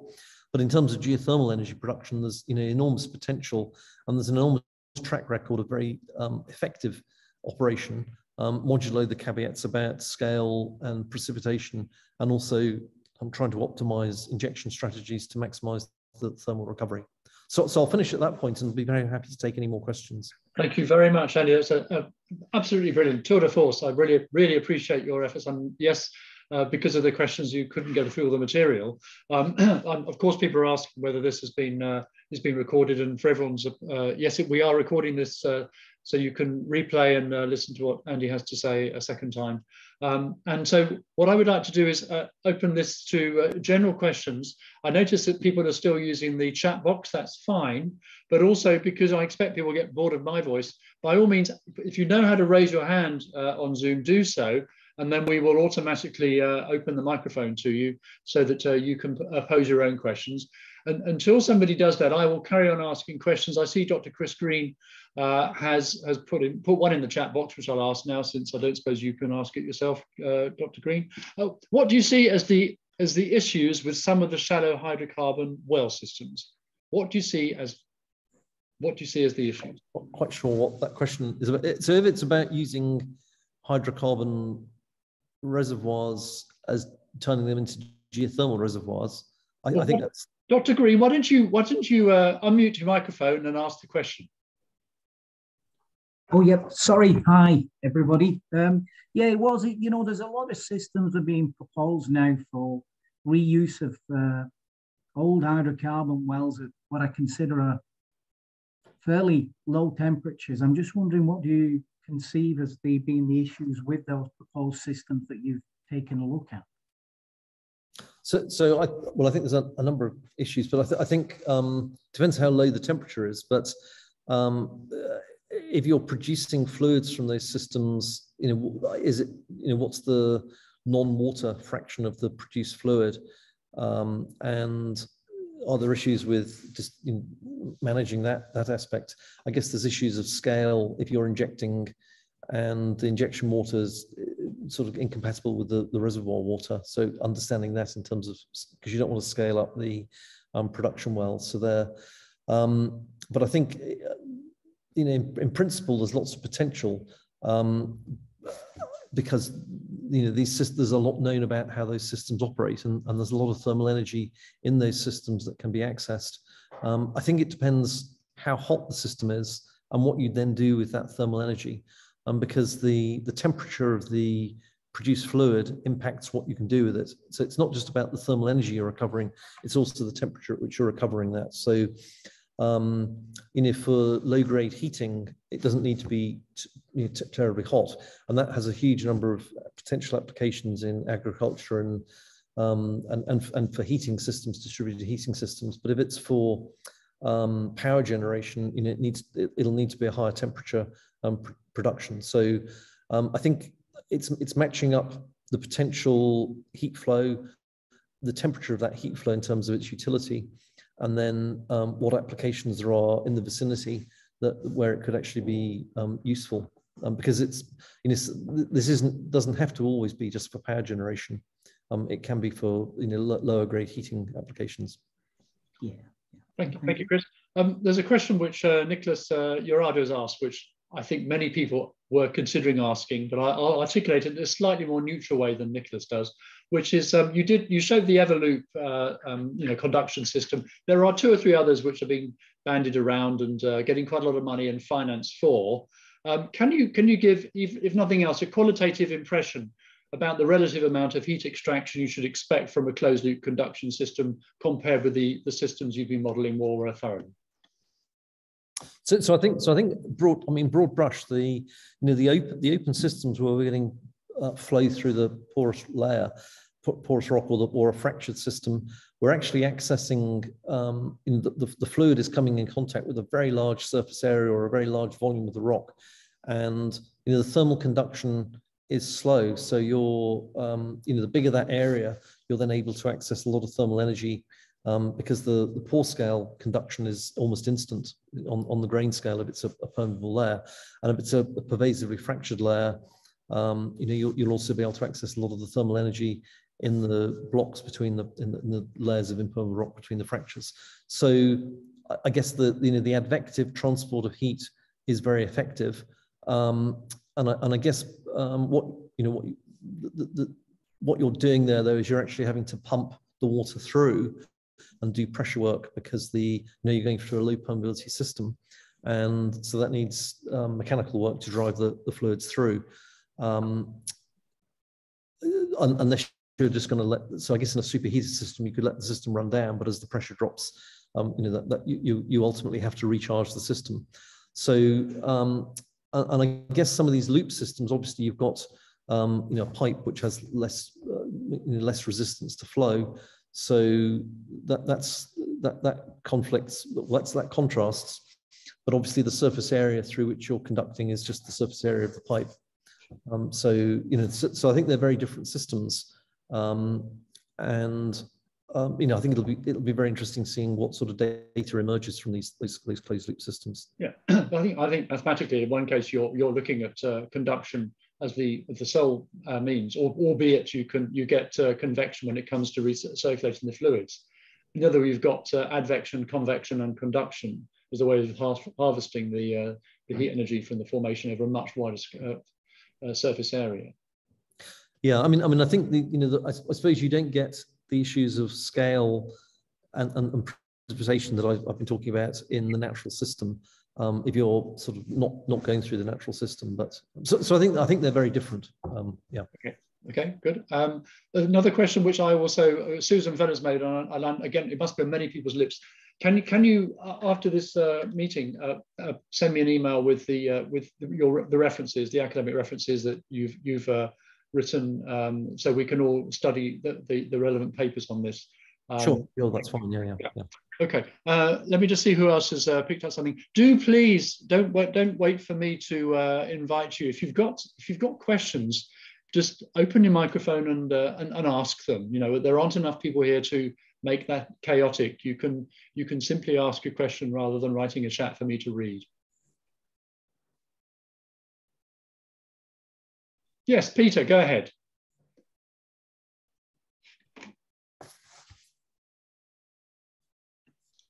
You've got your, yeah. You should, Peter, you need to unmute. And now you can ask a question. You need to unmute, Peter, since you put your hand up. I don't think Peter is able to unmute. Does anybody else want to ask a question? You don't need to put your hand up. There are not enough people here to worry about people talking over each other. Does anybody have, yeah? Anyone want to ask a question? Yes, can I ask? Go ahead. This is Sadar from Turkey. I just would like to check with you. Do you know any software, simulation software that accurately simulates the heat flow inside the reservoir that we can use it to model and simulate the hot rock reservoirs or the geothermal reservoirs? So I don't really, I mean, I guess as you've seen from the talk, I mean, I'm doing slightly simpler problems, trying to understand some of the controls on the heat recovery. And so, I mean, I'm sure there are codes that exist, but I don't really use them. So I'm not really in a position to direct you to a particular code. Okay. Susan Fellows is trying to suggest CMG to you. CMG stars. Stars is, of course, used for water flood, heat floods, etc., and heat stimulation. Okay, so another point, yes, for you, another answer you've got there. Have a look at the chat for your answers, because there's several people coming up with ideas. I also would put in darts as well, which hasn't been mentioned there. Does anybody else want to ask a question? Adam, it sounds like one of the people couldn't unmute themselves, so maybe you need to help allow everybody to unmute. That was Peter, could not unmute. So Adam, if you can help everybody unmute, Peter could try again and others can try. Yeah, Timothy, I have a question. John DeWart here from United States. My question, Andy, is what experiments are you planning to do next? What are you looking at in your next stages? So we've got very interested in sort of interseasonal heat storage in systems and trying to understand in more detail some of the effects of the dispersion and also the heat loss to the surrounding impermeable, the seal above and below an aquifer, to see to try and get a handle on the temperature of the recovered water and the controls on that in terms of the efficiency of the system. So and then what we can do to try and upgrade that efficiency. So it's really trying to understand the different effects of dispersion and how they impact, or how we can circumvent them in some sense to make aquifer thermal storage more efficient. So that's one area we're doing a lot of work on. And then I guess just in the straight geothermal, we're still very interested in understanding the effect of some of these the complex rock structures in terms of access to the thermal energy, and again what we can do to try and access more of that thermal energy. So I think there's lots of interesting techniques that have been used in enhanced oil recovery for accessing different parts of the reservoir that are harder to reach. And I think one of the questions is how effectively can we adopt or adapt some of those effects to make the geothermal recovery to increase the efficiency of that recovery, but within a very different cost structure, I guess. Okay, anyone else want to ask a question? Peter, you should be able to unmute now. We've corrected that. Anyone else want to? It was always available. I've sent Peter an unmute request, but okay. I will click the button now. If it appears that I'm requesting to unmute, it should work. If not, it's not on our side, sadly. Okay, anyone else whilst Peter is working out whether he can unmute or not, does anybody else want to ask a question? Any other comment, or even just a comment? A reaction to what you've heard? What it means in terms of the chances of geothermal becoming a major source of energy by 2050? Anything you want to comment or ask? We're in the last few minutes of this, so we can open this up to more tangential geopolitical issues if you wish. John DeWart here again. I think one of the big unknowns for closed loop and even the open systems through the fractures is the rate of heat coming back through the rock, so the conductive heat. So the rock is actually going to get cooled down, and at what point do the systems come to equilibrium? And therefore, at what temperature are they at equilibrium? I think that's a bit of an unknown. Agreed. Greg Walker here from Repsol. We're having an internal discussion, the difference between CO2 neutral and renewable. If we produce the hot rock once, yeah, that's CO2 neutral, but we'd rather be in the business for renewable, where it's a case of what is that steady state we can maintain, such that it's producing in 50 years' time. I think, John, that the mathematics of oh, hold on, I'm just going to let somebody in. Of the conduction solution, they're quite. If you look at the research papers, they're quite well worked out, and there are serious concerns about whether it is sustainable in the medium term. But you know, it looks like we're not going to be looking at the mathematical derivations of that today. But I can assure you, they're in the literature if you want to make reference to them. Any other remarks or comments? I'm happy to keep Randy for a few more minutes. Does anybody else want, or make a broader remark? Does anybody want to make a remark which looks at a vision for what we should be doing with geothermal? Maybe that would guide Andy in the way he considers his next research proposals. Hi, Timothy. It's Christopher Green again. You know, one of the questions I've raised with a lot of people for geothermal is, as a frac guy, you know, one of the big things we look for is heating up the fluids afterwards in conventional fracs. And sometimes that takes months. You know, the notoriously good insulators, rocks, and trying to get anything from just conduction and temperature transfer has been an issue. You know, when we try to rock the well and get convection set up and, you know, try and work on any, you know, in some of these geothermal, it could be radiation, but, you know, I struggle with just this conduction type model. Yeah, I mean, so I suppose what I've been talking about mainly is advection, where you're flowing through and you've got sufficiently, well, it's either permeable and porous, or it's the fractures are sufficiently pervasive that you can access the thermal energy in the formation.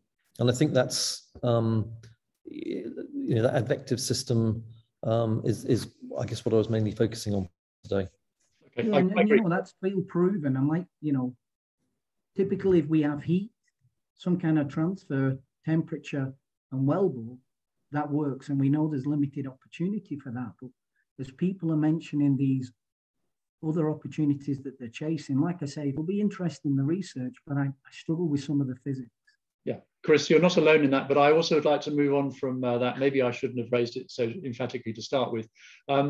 Just looking at other things. So Andy, as you see, I'm particularly passionate about what you can do with supercritical fluids because of the higher thermal capacities and other features, of course. Can we tempt you to look at that with your? Yeah, I think that's a very interesting problem, and I certainly will sort of go and have a look at that, because I think that's. I mean, changing the fluid phase and understanding how that impacts the flow. I mean, I guess in these systems, they'll have water as the original host fluid, and then it's looking at how the CO2 migrates through that and acts as a sort of heat transfer.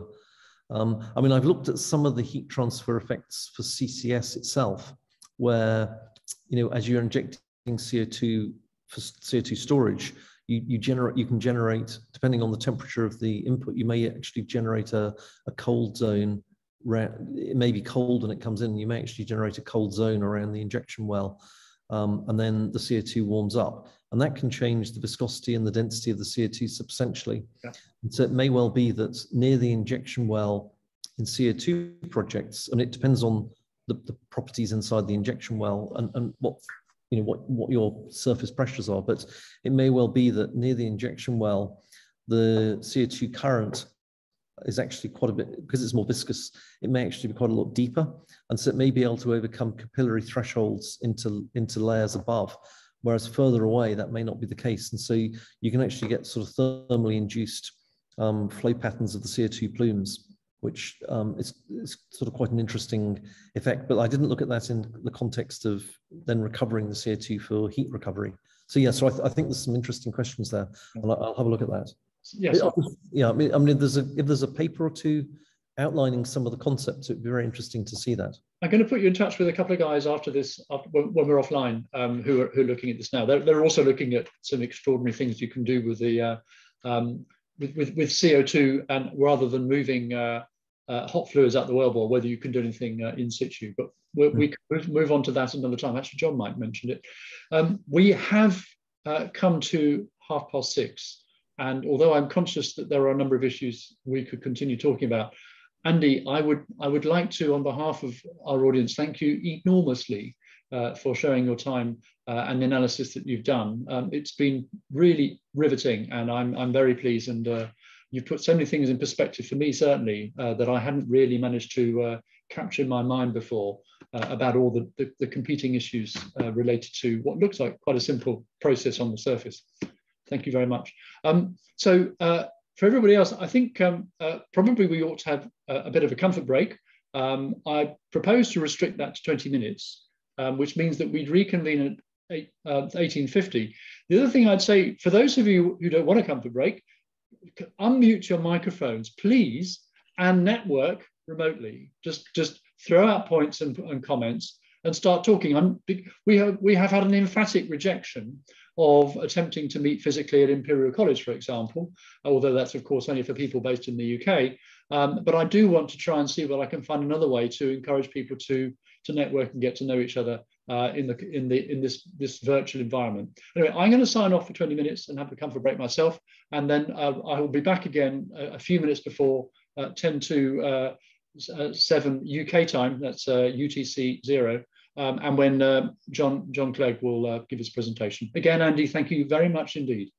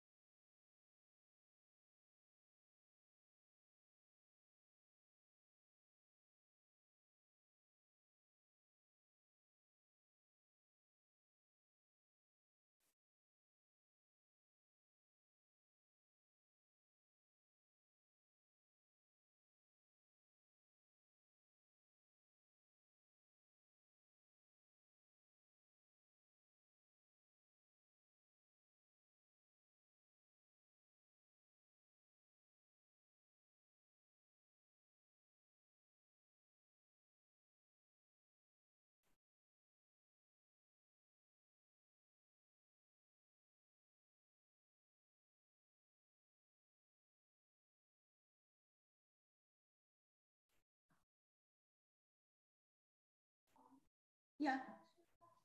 Yeah, of course you can.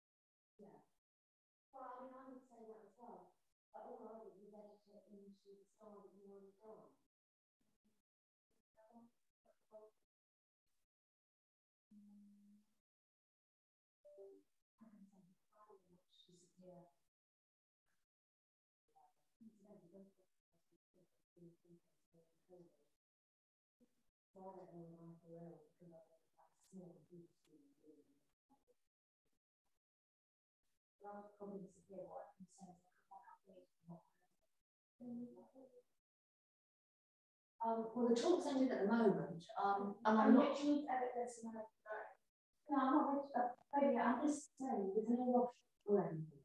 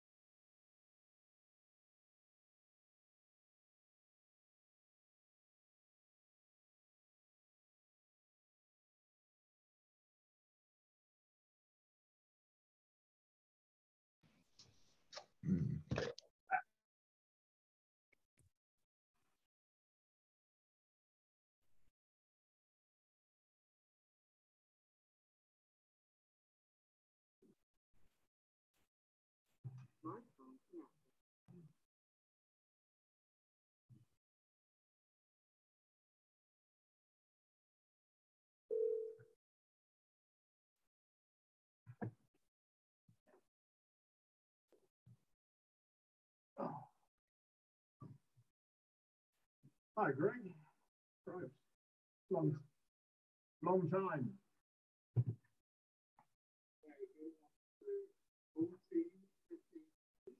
Yeah, more than that, I think. Yeah. By the way, I've turned my, I've disabled all my Zoom stuff. Sometimes interference.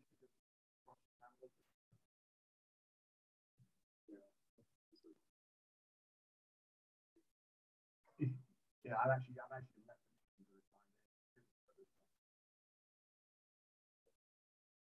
So how are you? We're still in Bristol, so you've been there a long time. Yeah.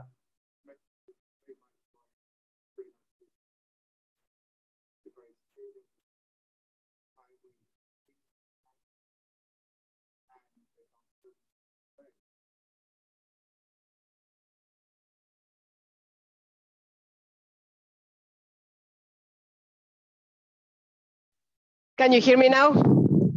Oh, sorry. So we have only one resume for a geoscientist. So, really? Unless, I mean, I look, are they on the same folder, all of them?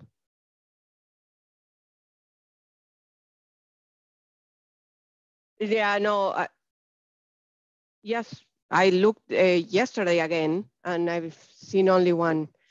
I'll contact Ryan again and ask if he has somewhere else.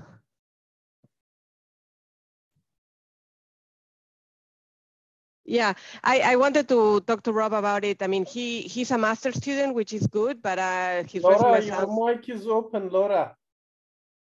Sorry? We can all hear you, Laura.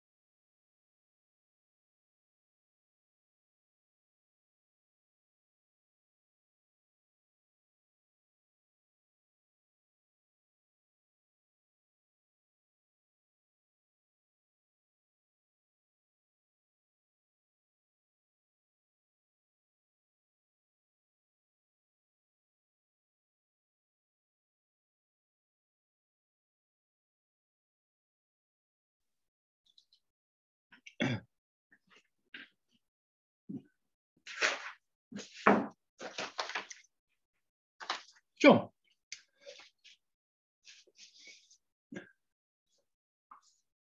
John, can you come off mute so I can see you? I am off mute, and hopefully you can see me as well. I certainly can. And perhaps you could see if you can upload your first presentation slide. Let me see if I could do that.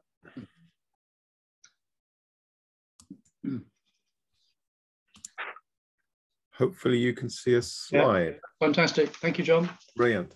Okay, I'm going to, well, I'll give it a minute because I think I did say that we start at 10 to, so it's just before that. And I'll just check there's no... yeah, no problem. Interesting from Greg Walker. Did you read that? If working volcanics, remember to look for helium. If ITER is a success and we still don't have liquid nitrogen superconductors, then we would need more helium. It's interesting, Greg. Are you actually here, Greg? Since we've got 1 minute. It's looking at, I mean, how much helium there is near to volcanics compared with how much helium there is already in with big oil and gas fields, or gas fields especially. And you look around the world, if you look into East Siberia, north part of East Siberia, some of the fields there have got 15% helium, and they are trillions of cubic meters. And so it's more about bringing the helium to market than there being not sufficient helium to power all that fusion. So, but are you not talking to us, Greg? Where have you gone? Maybe you're not here. Maybe you've gone. Okay, I digress. So, John, your talk, Geothermal Well Construction at Scale, Challenges and Opportunities. The introduction and development of novel well construction techniques transformed the unconventional oil and gas industry in the last 2 decades. The opportunity exists to transfer these techniques to an emerging unconventional geothermal industry. Challenges exist, not least in the form of high temperatures and difficult formations. But challenges lead to opportunities. And this talk explores how oil and gas might be able to apply some of its skills and experience to geothermal to the benefit of both industries.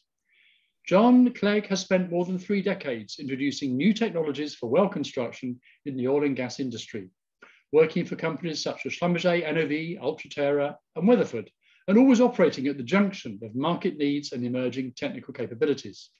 He is now dividing his time between writing, consulting, and building a new company, probably pronounced Hephae Energy, but I will be corrected on that, where he works as its Chief Technology Officer. John is also active in SPE and is chair of the Upstream Oil and Gas Committee for IMechE, Institution of Mechanical Engineers, UK. John, the floor is yours. Thank you, Tim, and hello, everybody. Just sound check, Tim. Am I coming through clearly? Can you hear me? Good, good. Okay. So, yeah, thanks for the introduction. It's really nice to be able to wear multiple hats. As Tim said, I'm kind of dividing my time between 2 passions of mine at the moment, one of which is drilling technology and seeing the potential migration of drilling technology from oil and gas into geothermal. And the other one is innovation and the creation of value, which can be, but doesn't have to be through technology. And you can see there's 2 websites on the slide here, and those websites kind of define those 2, the 2 interests that I have, if you like. So I'm going to talk about technologies and their applications through the talk. So I thought I'd start, maybe just break the ice, loosen things up a bit, by talking about some interesting historical technological developments which have relevance to geothermal, and hopefully I'll explain why as I go through it. And let's see if I can advance this slide. Good. I'm going to start by talking about telephones, probably to many people's surprise. But 146 years ago this month, in February 1876, a lawyer representing a guy called Elisha Gray filed a patent caveat at the US Patent Office for a telephone. A patent caveat has disappeared from the patent landscape, but it's been replaced recently by something very similar, which is a provisional patent application. It's like a patent application without claims. And that was on the 14th of February, 1876, which is the same day that Alexander Graham Bell's lawyer filed a patent application at the same office for a similar device. And things were moved remarkably quickly in those days, because only 3 weeks later, Bell's patent was granted. Imagine getting a patent granted in 3 weeks these days. And of course, history's got him down as the inventor. But it was kind of unusual and intriguing that two people should file a patent for the same item on the same day. And about 100 years ago in 1922, there was a couple called William Ogden and Dorothy Thomas. They produced an article in a journal called Political Science Quarterly, where they found 148 cases of apparently independent simultaneous scientific discoveries or inventions. In 1611, sunspots were discovered by Galileo, Fabricius, Scheiner, and Harriot, all in the same year. And in 1850, centrifugal pumps were invented by Appold, Gwyn, and Bessemer, all apparently independently. And you wouldn't really expect that to happen randomly, but it actually happens quite a lot. And if you study innovation, it's kind of interesting to figure out, well, why does simultaneous invention happen so much? And the reason is that after a long time of dormancy, these new ideas emerge from apparently unrelated sources. And I think that's happening at the moment to an extent in geothermal energy, especially with some of the new unconventional geothermal systems that I'll talk about. But it's also important for those ideas to emerge at the right time. And I'll stick with the telephone theme for a moment. And I found this on the internet, and I had to do a lot of searching before I convinced myself it was real. And it was syndicated through a lot of different newspapers. But this does actually appear to have been in the Boston Globe in 1953. President of one of the sort of US telephone companies, a guy called Mark Sullivan, saying, one day you'll be able to carry a telephone around. It won't be connected to the wall by a wire. It might be like a watch. It might not have a dial. Users might be able to see each other if they want as they talk, and it might even translate from one language to another. He's just described the smartphone that I carry around with me every day. And this was nearly 60 years ago. But of course, it didn't happen 60 years ago. And the reason why it didn't happen 60 years ago is because there was a lot of technology that you need to create a smartphone, you know, miniature cameras, high resolution screens, miniaturized electronics, battery technology, APIs. Interestingly, cellular network was already available in 1953. It just wasn't used very much. But the point is that unless ideas come out at the right time, they're kind of useless.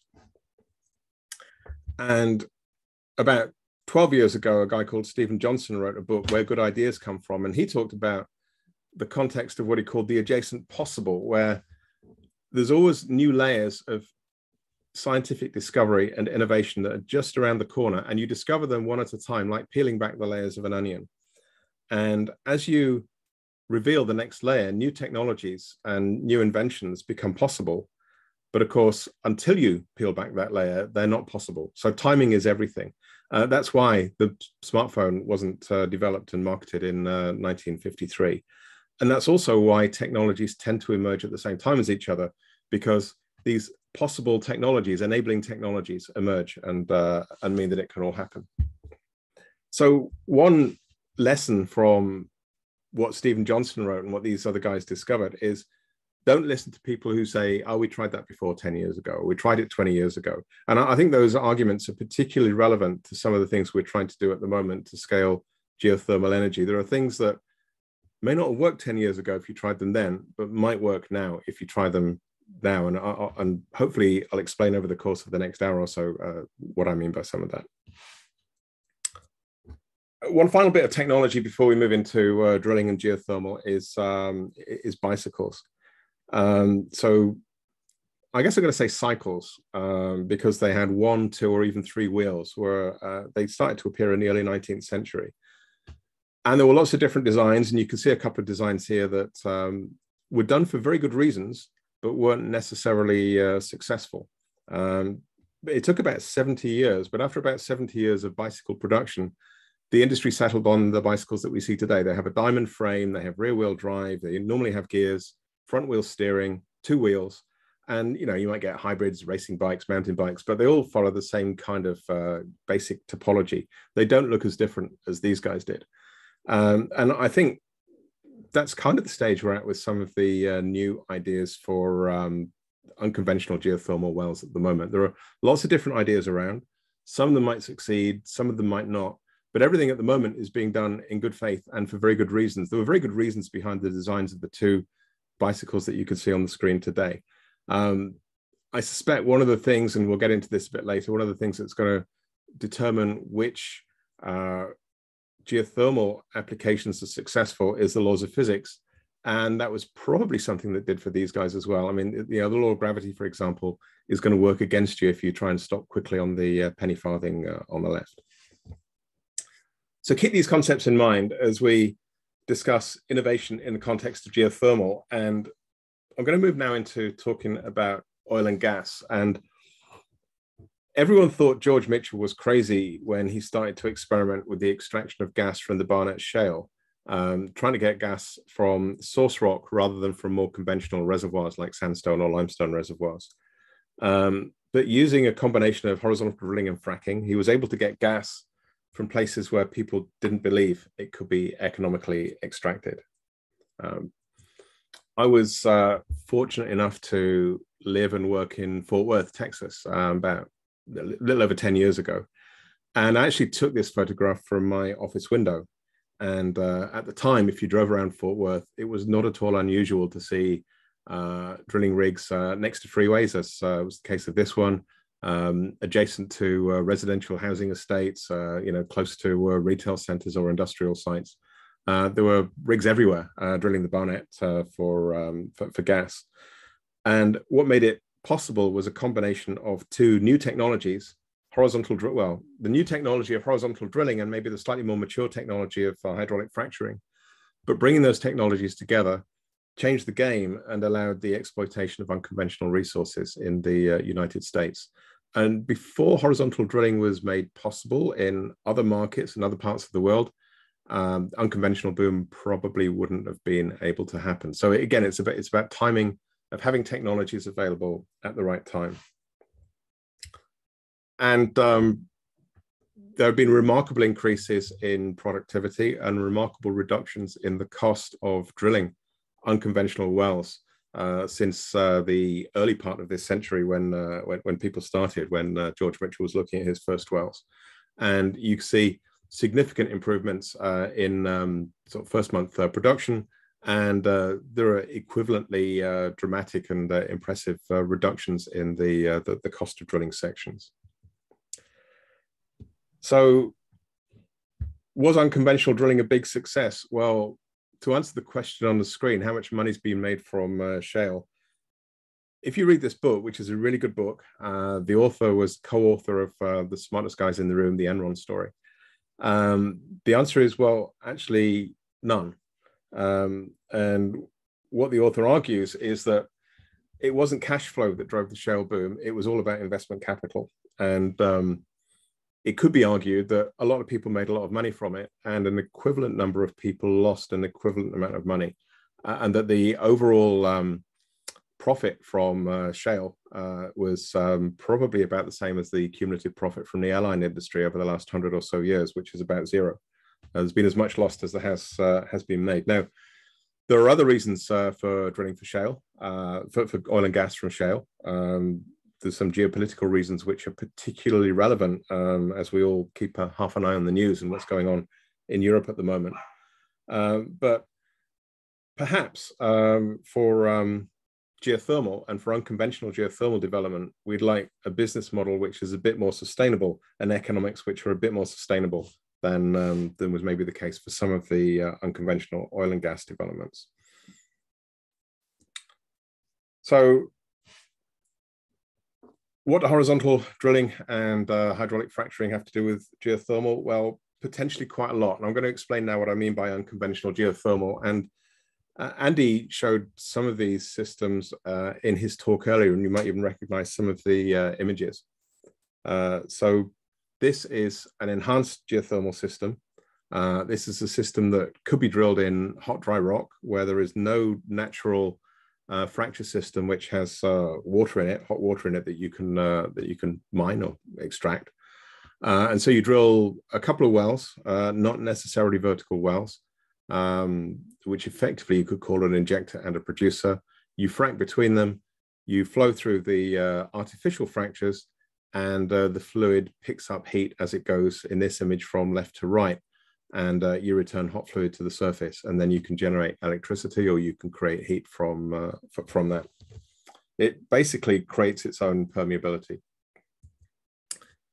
There's also a whole host of different advanced geothermal systems, and these are basically closed loop systems where the working fluid doesn't have to come into contact with the formation. These could be completely cased or completely lined, and they might never, the working fluid that goes around the cycle and through the power station might never actually see the rock that it's picking up heat from.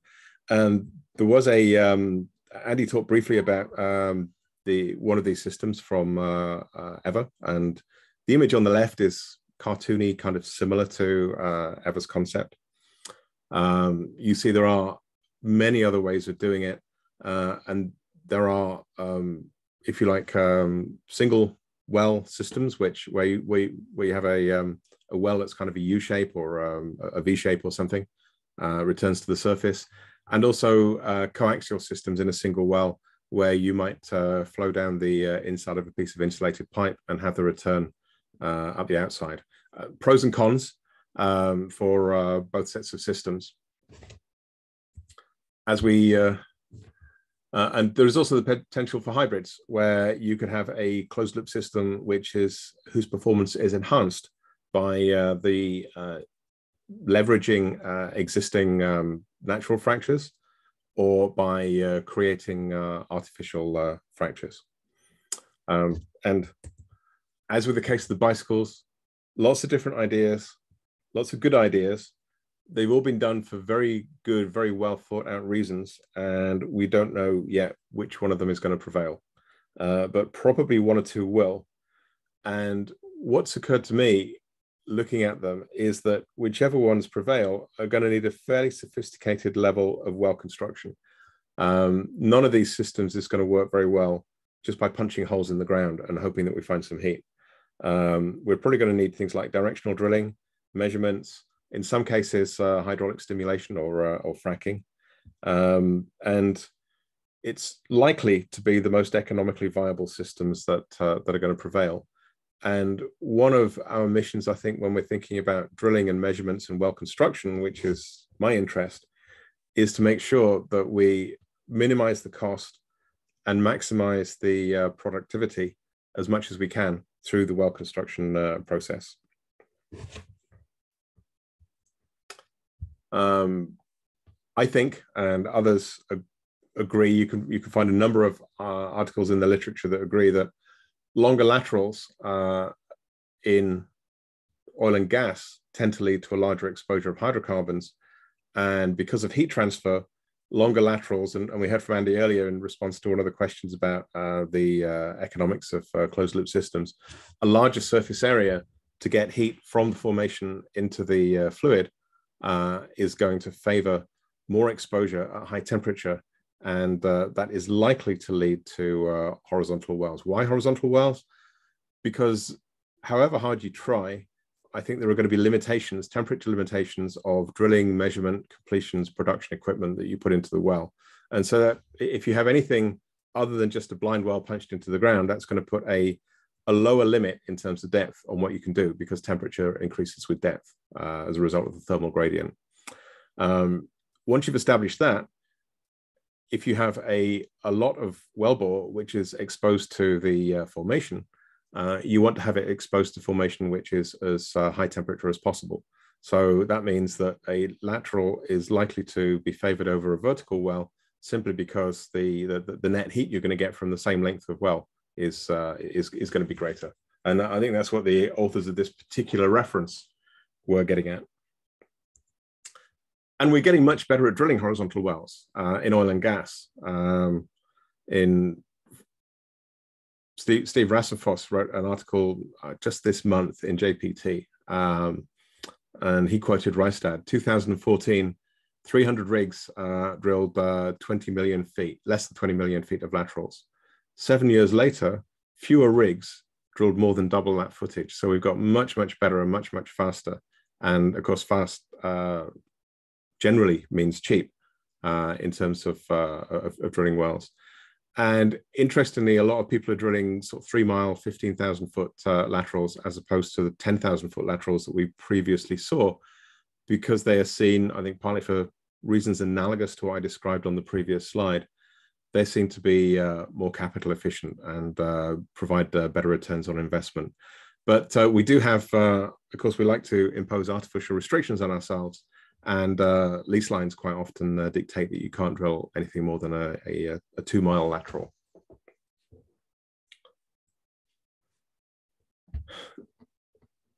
We thought it would be useful to see, are we in the right ballpark in terms of how much energy we can extract from a geothermal well compared with an unconventional US land well? So if you run the numbers, unconventional US wells will produce in their lifetime between 500,000 and 750,000 barrels. And that's equivalent to approximately 1,000 gigawatt hours from a well. There's a lot of literature that suggests that AGS and EGS wells can deliver in the region of 8 megawatts per well. Sometimes it's higher and sometimes it's lower. And what that means is that it will take 16 years for a geothermal well to produce the same amount of energy as an unconventional oil and gas well. But the geothermal well could produce for a lot longer, decades more, potentially. It may not decline. I'll come back to this in a minute, but it may not decline in the same way as the oil or the gas well does.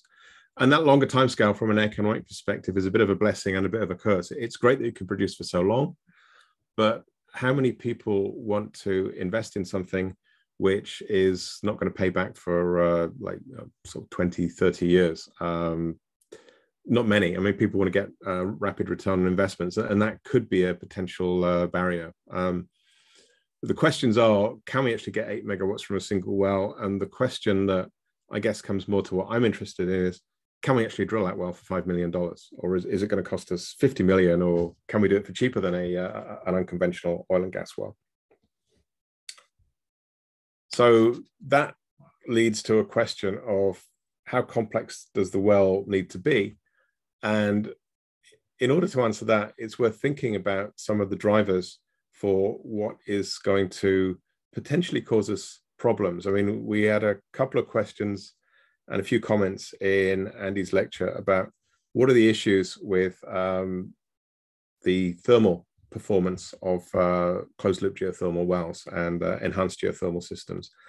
I'm not a reservoir expert, and I'm not a thermal expert. I'm here to talk about drilling, which I'll do in a minute.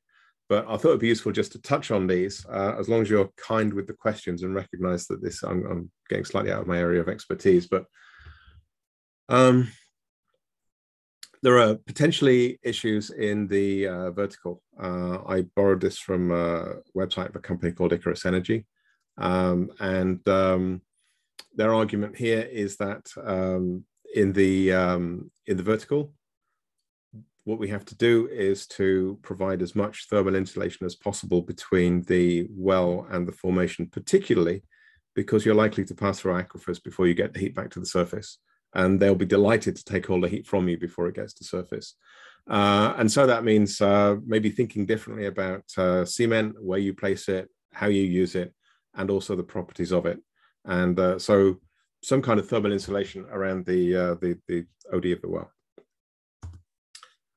In the lateral, we've got the opposite problem. If we do use cement, we don't want it to be thermally insulating. So the cement then has to have a high thermal conductivity in order to be able to get heat from the formation and into the well. And neither of those problems appears to be insurmountable. There's application, there's material science, there's going to be a lot of engineering, but it should be possible to build wells where we've got high thermal conductivity in the lateral and lower thermal conductivity in the vertical. Then it gets a bit more tricky. This is as you can see, I'm not going to read all of this out. You can see from the font and the quality of the reproduction that this document was produced a few years ago. This actually talks about the hot dry rock geothermal work that was done. I think Andy referred to it at the beginning of his talk in Cornwall in the 1980s. And these guys saw what you might expect, which is decline in performance, temperature performance over a production period when we're taking heat out of a hot dry rock well. And the reason for that is that, unfortunately, rock doesn't have very good thermal conductivity. It was explained to me a year or so ago by a friend of mine who said the thermal conductivity of rock varies between rocks, that the kind of rocks we're going to be drilling here, by a factor of 2. So it's either bad or it's really bad, like doubly bad. There is no highly thermally conductive rock. And what happens is, if you imagine, we've got this set of concentric rings here, if you imagine the central one is the borehole and you're pulling heat out of the rock in the borehole, heat from radioactive decay in the adjacent formation or from the center of the earth or from wherever is trying to get back into that borehole, of course, to balance things and to replenish it. But the closer you get to the borehole, the smaller the cross-section area it has to flow through. So it finds it harder and harder as you get closer and closer. These guys, I recommend you take a look at this paper because they will explain it a lot better than I do. But they recognize this, and their recommended solution is what they call a thermal soak method, where you drill a number of wells and you produce from them individually. So this particular case, they're flowing through well S, which is in the center of this image. They're taking heat from the formation around it. And you can see that there's not that much heat flow. It's getting kind of depleted. But there are 2 adjacent wells, well R and well T, which are where the formation is effectively being reheated. And the fluid in the wellbore, which is not flowing, is also being reheated as the temperature in the formation recovers. They have solutions where they propose effectively a set of laterals that looks a bit like this, where you're producing heat from the red one, and where you are allowing the blue ones to recover. And it's likely that the number's not going to be 3. I think they've got a good idea of how many wells you'll need, but for understandable reasons, they haven't published that yet. But this drives us towards not only horizontal wells, but also multilaterals. And also, because you're trying to manage flow of heat into each of the individual wells while another one is producing, it also starts to set constraints over how close together you drill them, sort of the spacing between them, their relative positions, and so on. If you project back from this into the EGS systems where you frack between wells earlier on, if you're fracking between wells in order to create a flow path, you're also going to want to have a good idea of how close they are together. If they're too close together, then you're not going to get enough surface area in the fractures. If they're too far apart, then the fractures might miss or only partially hit the target well. And so there's going to be an optimum position. And so what I'm suggesting is that for many of the solutions we're looking at, and some of it was explicit in those images I showed you earlier, and some of it more implicit, there's going to be a requirement to drill wells that maybe look a bit like our oil and gas wells that we drill for unconventionals, where you have sets of laterals, and they could be parallel laterals. They might be multilaterals, where if you point them, north, south, east, west, and points of the compass, you get better heat recovery. But you could finish up with wells that look very much like the wells that we drill in unconventional oil and gas. And if they do look like this, it's kind of good news, because it means that drilling the same well over and over again, as we discovered in the US, means that you can dramatically reduce the cost of drilling these wells. So factory drilling or cookie cutter drilling, whatever you want to call it, by drilling every well pretty much the same, you can take huge amounts out of the cost over years as you learn how to do it and as you optimize performance. And I'll come back and talk a bit more about optimization later on.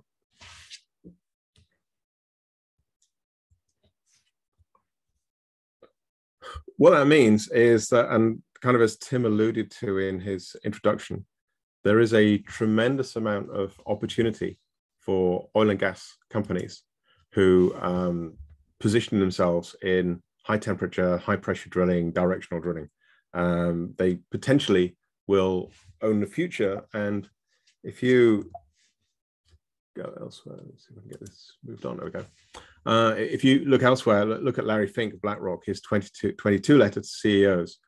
He's predicting that unicorns aren't going to be tech companies anymore. They're going to be sustainable, scalable innovators and startups that help the world to decarbonize, the kind of companies that are going to develop the kind of technology that are going to enable the sorts of things that I've talked about over the last few minutes and that Andy was talking about earlier.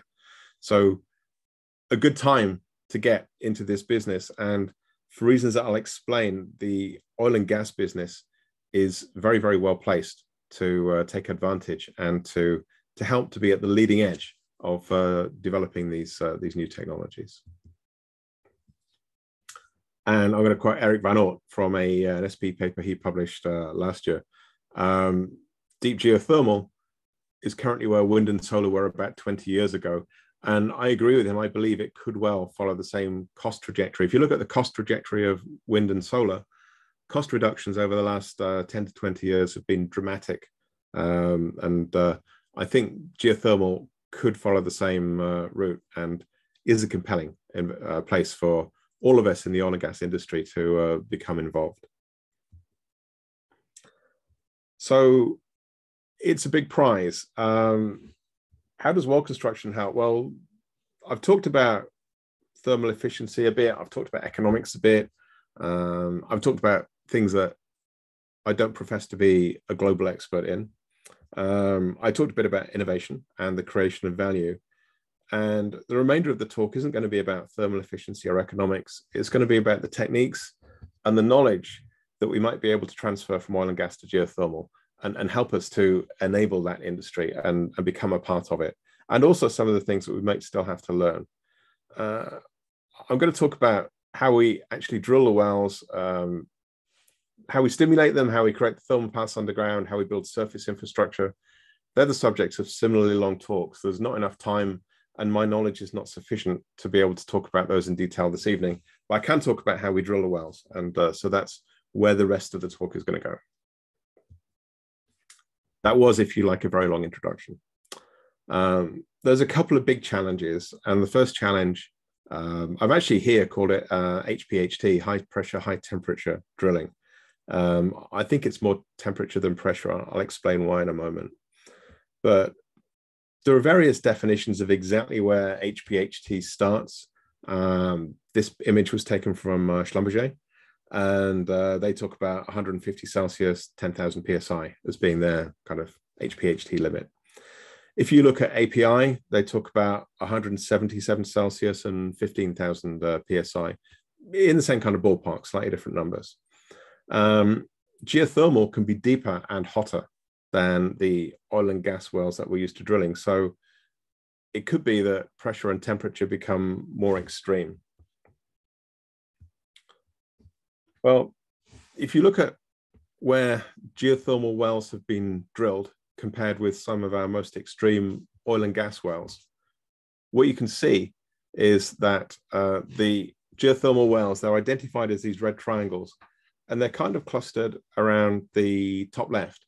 You don't see pressures like the pressures that we see in the oil and gas industry, but you see significantly higher temperatures. The IDDP wells up to 450 degrees Celsius. A whole cluster of wells in the 200 to 250 degrees Celsius area.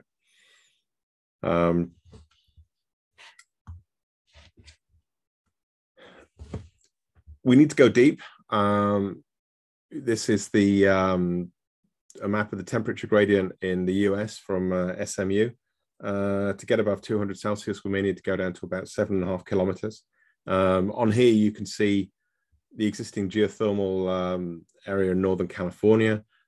You can also see the higher temperature oil and gas plays that we have in the Eagleford and the Haynesville, down in the southern part of, across Texas and Louisiana. And when you get to 10 kilometers, a lot of places open up and you get some very high temperatures accessible to drill. Now, many years ago, I learned how to scuba dive. And one of the things that was set in my mind when I was diving is that 1 bar of pressure, 1 atmosphere, is 10 meters of water. You need to readily be able to recall facts like that when you're calculating what's going on when you're diving.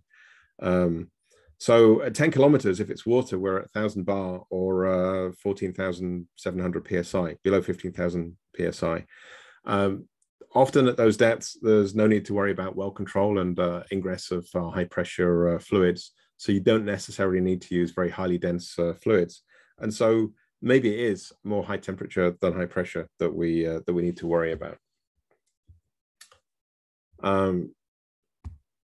This is original source here. As you can see, it's gone through it's been recycled a few times, but the original source being the International Geothermal Association. They put EGS and what they call DCLGS, Deep Closed Loop Geothermal Systems. We can call that advanced geothermal systems, Everloop and stuff like that. Those things require, they're high enthalpy, they require 200 Celsius and above, and they're down at depths of, sort of 3 kilometers down, you saw on the last slide, all the way down to 10. And that implies an operating range above 200 Celsius and up to about 150 megapascals. Sorry about the mixture of units here, but generally higher temperature, but not the extreme pressures that we see in extreme HT wells.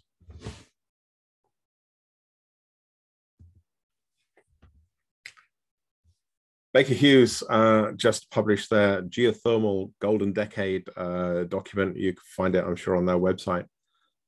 They claim in that document that 3 wells on a 400 Celsius project will produce more geothermal electrical power than 40 wells at 200 Celsius, obviously while using fewer resources as well.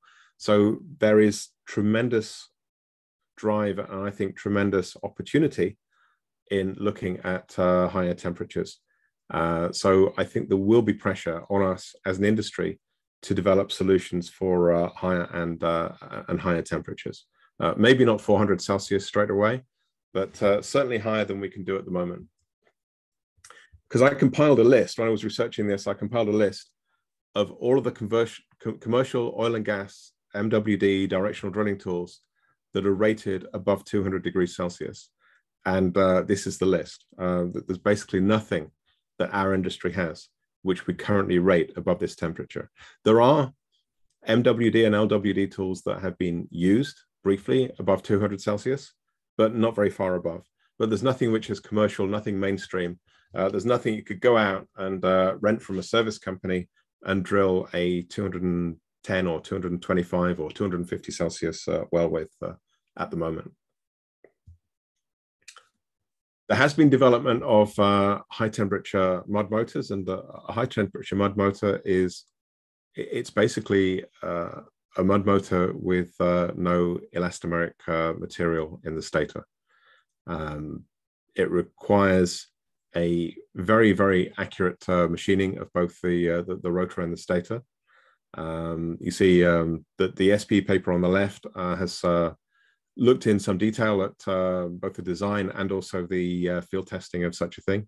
And you see some images I got from a commercial website on the right to give you a bit more of a flavor of what these things might look like.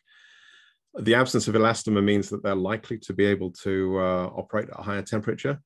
But the elastomer is there for a reason in mud motors. It helps to process sort of sand and other solids and get them through the motor, helps to provide a seal, helps to prevent wear.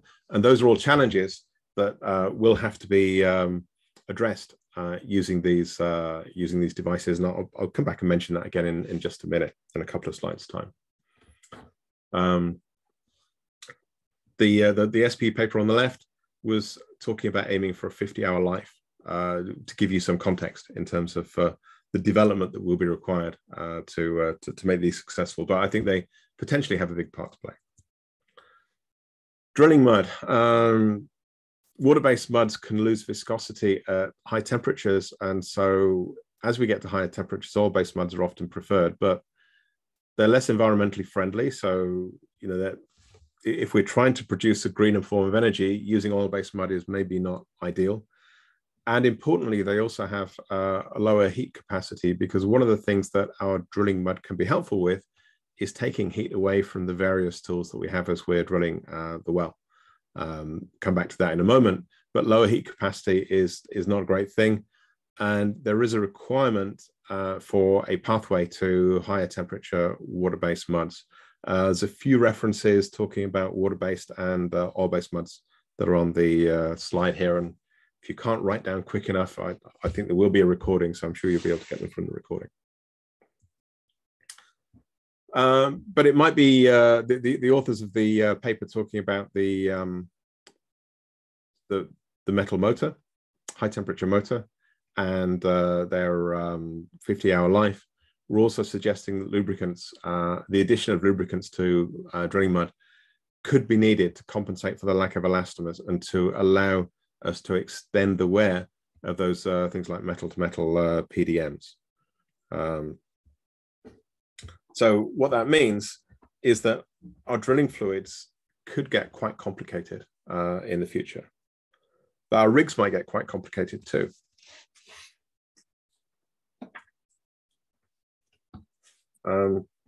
I talked a moment ago about the role of drilling fluid in taking heat away from components downhole. And it kind of stands to reason that the colder the mud is when you put it into the well, the more heat it's going to be capable of taking away from downhole drilling and measurement equipment as it drills. Surface mud cooling was used as long ago as 1990s to use PDM and MWD, or at least sort of fairly rudimentary measurements while drilling to control trajectory in temperatures as high as 350 Celsius. So the industry's been there with MWD and drilling motors at high temperature by using surface mud cooling. And more recently, there are examples from Saudi Arabia showing how surface mud coolers were able to reduce downhole temperatures below the failure temperatures of tools and extend the life of equipment downhole. And most recently, Utah Forge well that was drilled is effectively like an experimental geothermal well drilled in the United States, claims significant benefit from the use of mud chillers. And there's a few references. The cases I just referred to are in the references on the screen.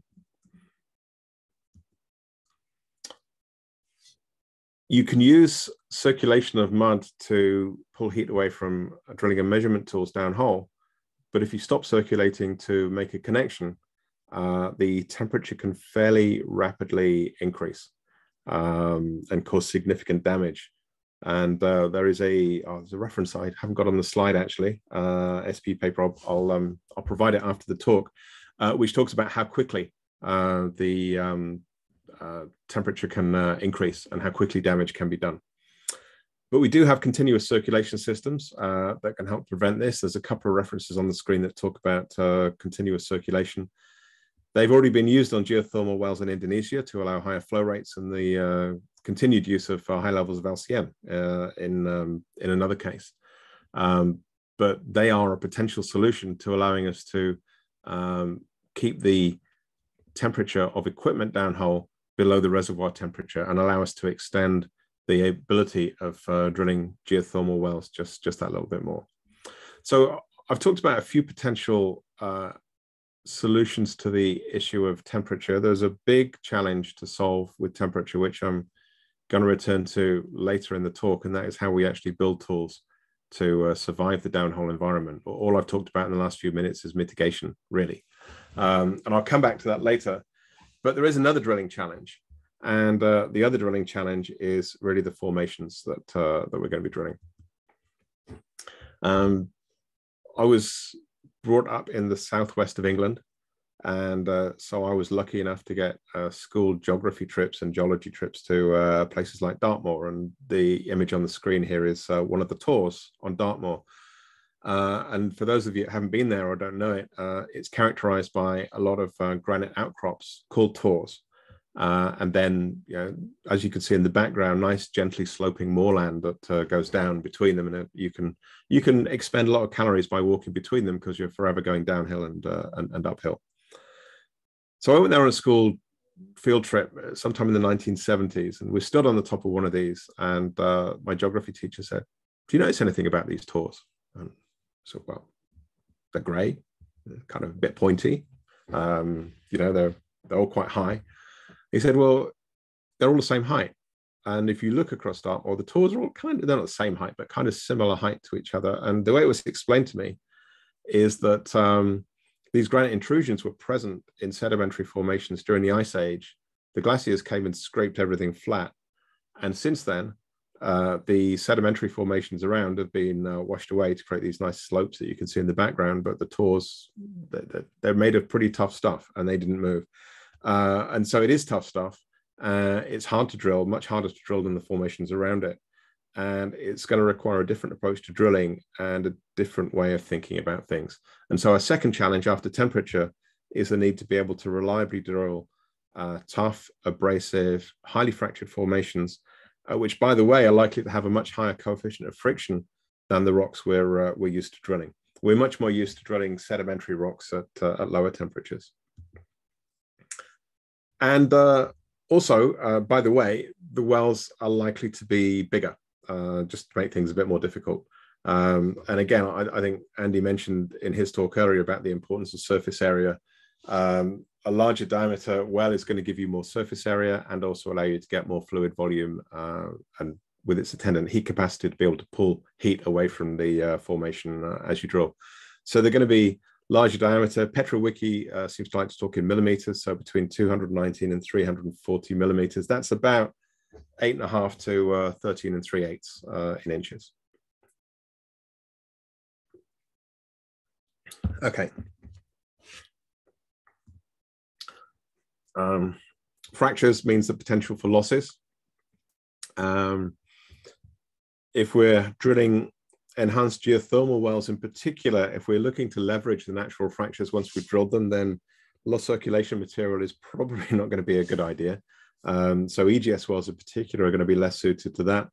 And so we may have to fall back on techniques like air drilling or foam drilling, or we can use things like mudcap drilling, where although we do lose fluid to the formation, we're losing fluid which is going to be less expensive than the drilling mud that we're going to be using to drill the well. Mudcap drilling or pressurized mudcap drilling is effectively a specialized form of MPD and often used for the avoidance of losses. And there's a few references on the screen that will explain it to you if you want to go into a bit more detail.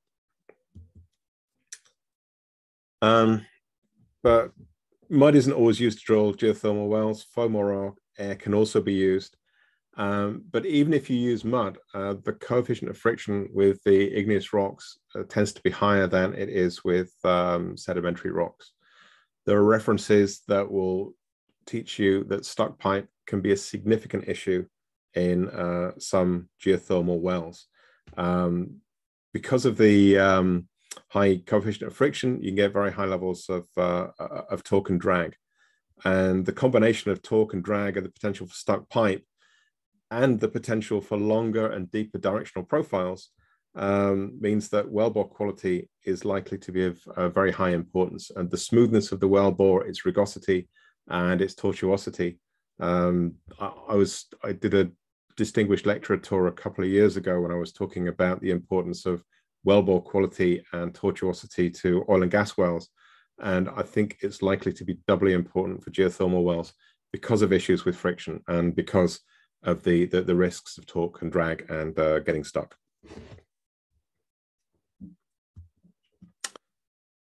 Now, how do we actually drill these wells? There is a lot of excitement, and rightly so, about a lot of different ways of drilling igneous formations. There's a company, Quasenergy, recently raised $40 million in funding to develop millimeter wave drilling. There's plasma drilling, which is being developed in the UK and in Slovakia. And one of the finalists at last year's Pivot 2021 New Ventures competition was looking at using ballistics, as you can see in the picture on the left. And these are all really attracting interest. But I've omitted the name of the company because I don't want to make any commercial points, don't want to embarrass anybody. But it was interesting that one new drilling technique was recently compared in an investment article to nuclear fusion. Now, I told you earlier I was at school in the 1970s, which meant I went to university at the very beginning of the 1980s. And in 1981, or maybe 82, I went to Colham in Oxfordshire, where they had the thing called the Joint European Torus. And this was a nuclear fusion reactor that was going to produce energy in the next 20 or 30 years. And the last time I checked, it's still a nuclear fusion reactor, and it's still going to be producing energy in the next 20 or 30 years. So I kind of hope that these new drilling technologies aren't the nuclear fusion of geothermal. I hope they don't take as long as 20 or 30 years to develop. But I fall back on Eric Van Orten, a very good paper that he wrote last year, where he talked about, this is the list of these new drilling techniques: impulse drilling, spallation drilling, impact drilling, millimeter wave, laser, plasma.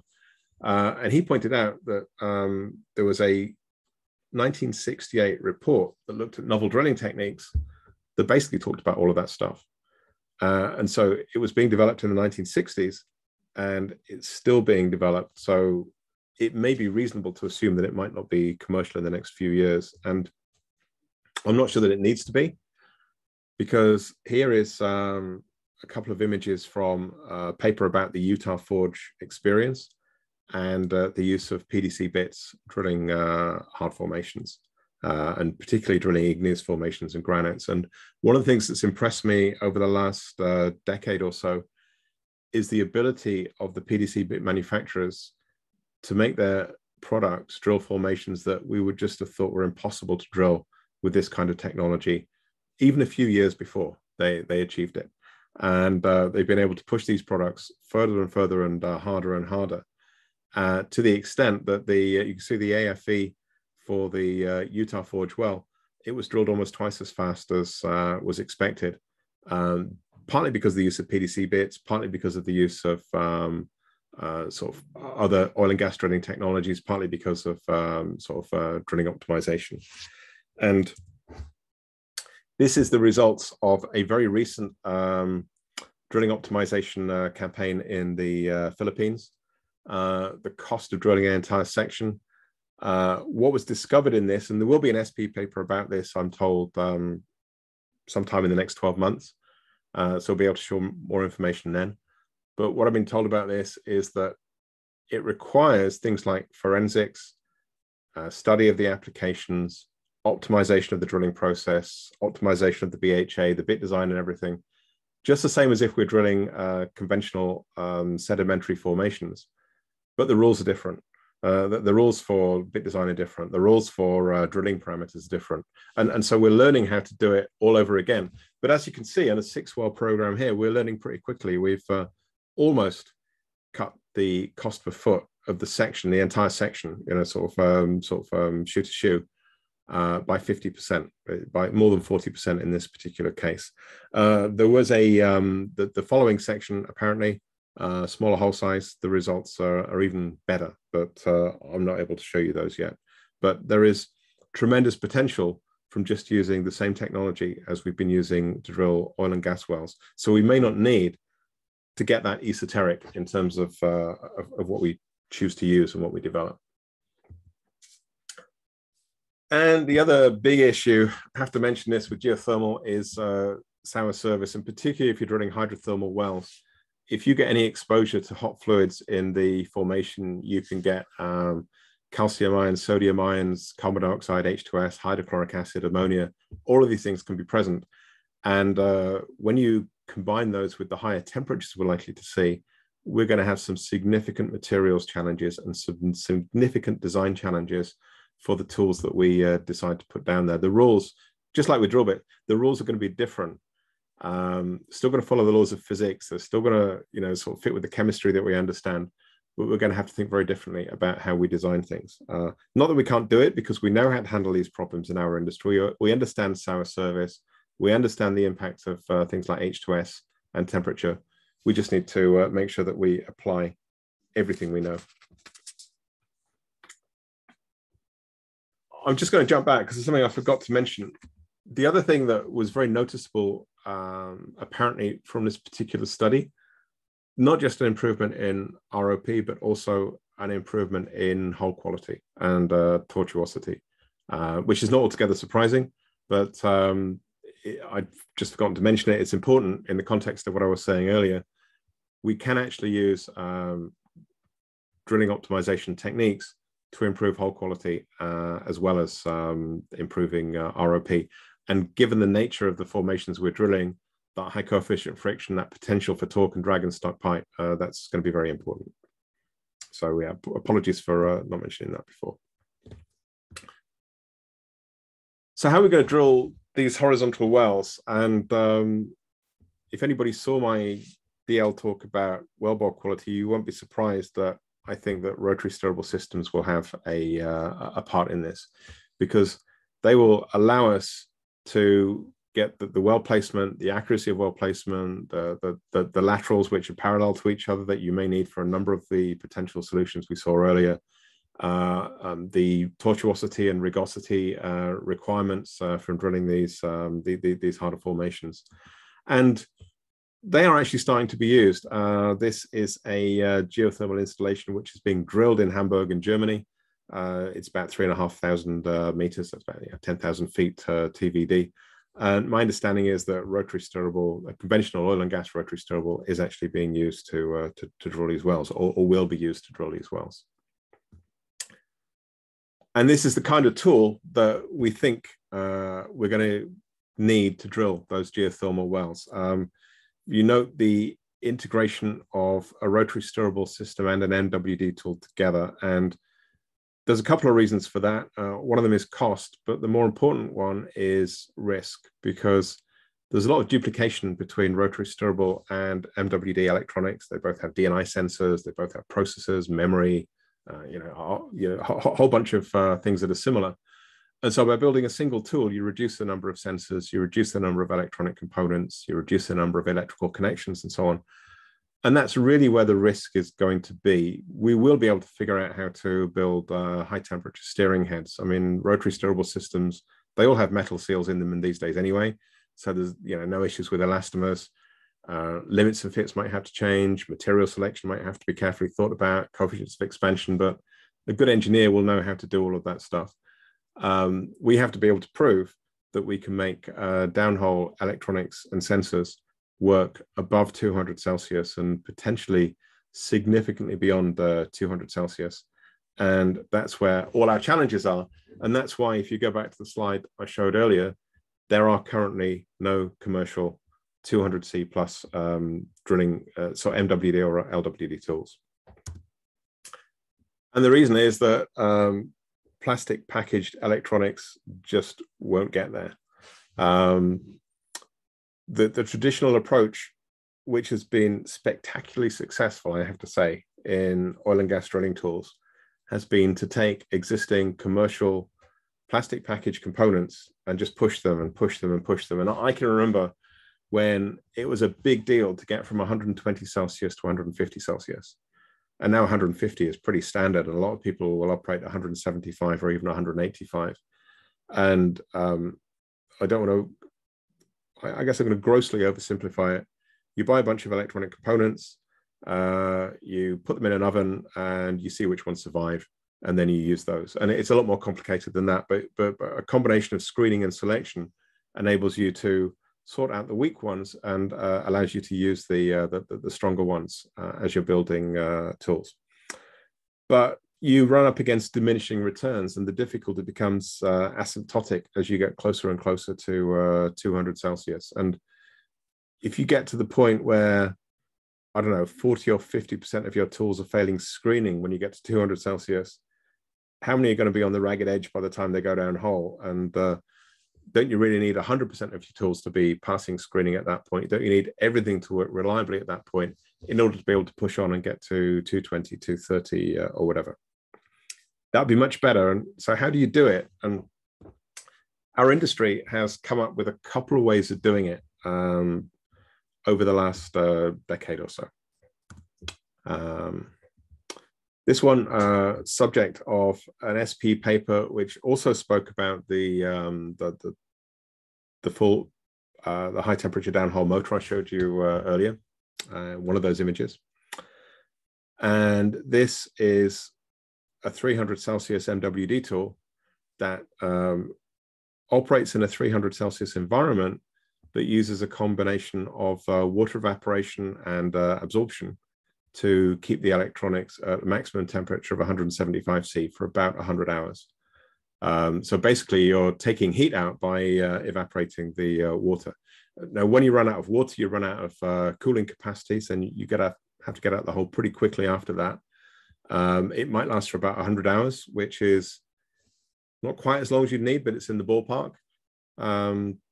It could well work. My instinct all the way through my career with innovation and product development has been to make things as simple as possible and as easy to repair as possible. And there's certainly more complexity in this than there is in a standard 175 Celsius tool. The other way is, and this is actually from a paper from a company that's made a 200 Celsius LWD tool. It's not rated above 200 Celsius, but it is rated to 200 Celsius. And this was achieved basically by a ground up redesign of all of the electronics, where the plastic packaging was all thrown away, and dies were created either based on the components that were being replaced or application specific dies, and different packaging, different materials used to put these boards together. I have actually seen this one work up to about 210 Celsius on one occasion. There are other tools that are rated to similar temperatures, but I have experience with this one and have seen it succeed at high temperatures. So this gives us a clue about a way to go, which is maybe not trying to use those plastic package components and maybe not trying to build 175 Celsius boards, but building a board that could look very different to what we've seen before, but which will still operate at higher temperatures. Now, luckily, we're not the only people trying to do this. We've got a lot of help from adjacent industries. This is an artist's impression of what the surface of Venus might look like. I've had conversations with Jet Propulsion Laboratory in Pasadena about work that they are doing to try and develop electronics that would work on what's going to be a fairly short-lived Venus rover. And their specification, I think, is for the electronics to work at 480 Celsius for 500 hours, which is kind of mind-blowing from the perspective of what we've just been talking about and the electronics that we're used to in this industry.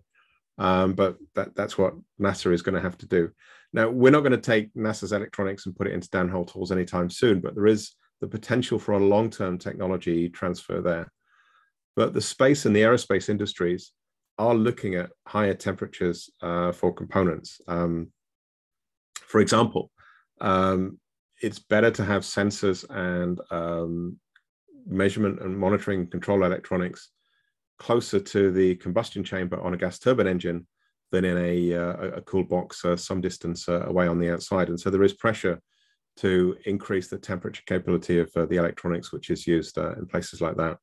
And 225 Celsius seems to be a kind of magic number in terms of the potential availability of technologies that could be imported into oil and gas and leverage. And so there is the potential for us in the not too distant future, you know, the very close foreseeable future, to get from below 200 to up to about 225, and then maybe use technologies more like the ones that NASA are looking at to springboard to maybe to 300, maybe even beyond. You do that by building things in a very different way. Multi-chip modules are microchips that have basically a very different structure. I think one definition is silicon's substrate density higher than 30%. We would probably use different materials, maybe use silicon carbide or even diamond instead of silicon. One of the great things about MCMs, as well as their potential for temperature resistance, is the fact that you can build them so that they have a very low aspect ratio. They're very light and they're very short and close to the board compared with more conventional techniques. And if you think about drilling in things like granite and the potential for increased levels of shock and vibration at temperature, then having stuff which is squatter and shorter could be a big help in terms of reliability. And the other thing is taking heat away from the electronics and getting heat from the electronics. And even in ambient temperatures, electronics can get pretty warm. You know, listen to the fan the next time it goes off on your laptop and put your hand over the processor, and you know, put your hand on the side of your iPhone after you've been using it for a while, and you'll see how hot electronics can get. It's very, very capable of doing it just by itself. And the use of esoteric materials to take heat away from the components and ultimately get it to the cooling effect of the drilling mud flowing past it is potentially another big part of the solution. We have a few examples here. The right-hand image is actually some of the work that NASA's doing on their Venus lander electronics. And we can see very high temperature packing and MCMs, multi-chip modules on the screen here, just to give you examples of the kind of things that we might be looking at. And so we go back to the onion, remember the layers of the onion and the need for those enabling technologies to be available at the right time. I think if we look at the downhole electronics that we're going to need to give us the intelligent tools that we need to put these wells in the right place and maximize their value, progress in other industries means that, and progress in materials technology means that the layers of the onion that we need to be able to develop this high temperature stuff for geothermal are just on the point of being revealed or have just been revealed. So we're not like the guys in the telephone company in 1953 who are dreaming about smartphones. We can actually see the layer of the onion that's been pulled back to give us the technologies that we're going to need to go ahead. So as an industry, I think this is something that we can do. And if people say to you, we tried this 10 years ago and it didn't work, it's because that layer of the onion really wasn't visible 10 years ago, whereas now I think it is. So then thinking about thermal decline, I'm going to conclude in a minute, but those multilaterals where it was necessary to switch between the legs, well, how are you going to do that? And if you have the ability to create high temperature electronics and to put automation downhole at high temperatures, you're going to have systems that can monitor the reservoir and potentially switch autonomously between legs to absolutely optimize production, heat production, and therefore electricity generation from the downhole environment. So once we discover and once we create the downhole processors, sensors, memory, comms, A to D converters, all of the things that we need, is not just going to allow drilling and measurements, it's going to allow us to do logging, intelligent completions, and the production monitoring, the production optimization I just spoke about. So to conclude, new technologies transformed and scaled unconventional oil and gas, horizontal drilling, and that had taken years itself to develop, hydraulic fracturing that had also taken decades itself to develop. If we take our expertise in oil and gas and we take the new technologies that are available to us, and we combine that with decades of experience, because, you know, as a planet, we've got decades of experience of drilling geothermal wells. It's just that some of the people involved in drilling the wells and some of the people involved in the technologies I've talked about haven't always talked to each other as much as they should have done in the past. They had no need to. Now they do. If we put all that stuff together, I think we can scale geothermal to previously unimagined heights. And on that positive note, I'm going to stop. I'm going to thank you. Many of the references that are in the presentation and many more are in an SPE paper that I've co-authored with colleague Steve Crace. That's going to be presented at the drilling conference in Galveston in just under a month's time. So some of the references that you'll see in here and some others as well, you'll find in that paper. So thank you for your time. And Tim, I'd leave it to you how you want to handle questions. Fantastic, John. Thank you so much. They're very, very interesting. Well, a few people have written in the chat box, so I'll just read these out. So Mohammed Khalid says, do you think mud cooler or even high flow rate will be helpful for drilling deep geothermal wells beyond 5 kilometers? The short answer is yes. There is a slightly longer answer. And that is that for, you know, mud cooling will definitely help on the surface. I mentioned that in one of the slides. High flow rates will help because one of the strategies we'll use to help these tools to survive is pulling as much heat as possible out of them using the drilling mud. That comes back to a point about thermal capacity of the mud and the difference between oil-based and water-based muds and why it's going to be important to develop water-based muds. But high flow rates, you know, the higher flow rate, the more heat potentially, all other things being equal, the more heat you're going to be taking away. The reason I said there's a long version of the answer is high flow rates requires big pumps, and mud chiller has implications for the design of the rig as well. So at the moment, there should be no shortage of rigs capable of doing this. There may be competition from oil and gas drilling at the moment, given the prices of those commodities. But in the long term, it may need additional sort of high power, high capacity, particularly high flow rate rigs to be built. These rigs will be drilling deeper as well, so and they're drilling larger hole sections. So we'll probably need to have a generation of pretty high end land rigs to do this. That's a good point. I mean, you said, can we do these for $5 million?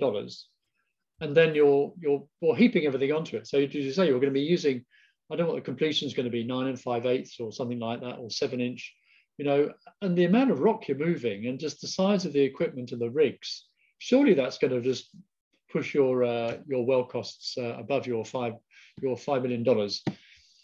Yeah, and the size of the rig and the scale of the scale of the operation is a concern, and I haven't got calculations that I could show you now to indicate where I think the cost is going to go.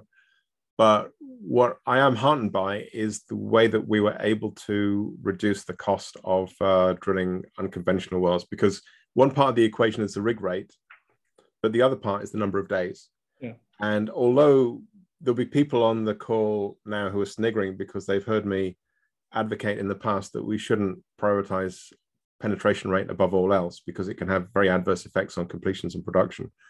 But if we do learn how to safely drill these wells much faster by using things like rotary steerable systems, by understanding how to use PDC bits, there may be cases for combinations of PDC bit technology and some of the more esoteric technologies I talked about earlier on. PDC bits with particle assisted drilling and stuff like that. We could, if we can significantly increase the speed at which we can drill these wells accurately, we reduce the number of days, and that goes a long way to mitigating the equipment we're going to need in the higher rig rate. And also if we're drilling them as on pads, so if we're drilling multilaterals and stuff like that, you've got the rig on location, and so that makes the process more efficient as well. Agreed. A couple of questions I'll read out. So from Philip Ball, hi John, that's you. Do you know what happened to the Syntef tool used in the descramble project? And then Philip gives us the link to a paper in 2017, development of a novel logging tool for 450 centigrade geothermal wells. I say hi, Philip, and the answer is no, I don't. But what I'm going to do is capture the link from the chat before the end. Okay, yeah, so he's given the reference to that. Okay, so John DeWatt says Utah Forge shows significant rugosity of the wellbore after they improved the drilling ROP substantially through removing limiters. What tools or processes do you see to deliver a low rugosity wellbore? Low rugosity wellbore, sorry. Good question, yeah. And well, John, good question. And I know I've talked to John about this. I think I even quoted John on this topic in the DL talk about the importance of rugosity and tortuosity. And I don't want to contradict myself. I don't want to contradict something I said earlier. It's not just about drilling the well faster. I think what they did at Utah Forge was remarkable in terms of proving ROP. They didn't have access to all of the tools that they needed. They weren't able to use stuff like RSS, which can significantly improve rugosity. And I think, as I said, when I was looking at those data from the Philippines, one of the things that was learned in that process is that the limiters and the application characteristics are very different to the ones that you get when you're drilling sedimentary rocks.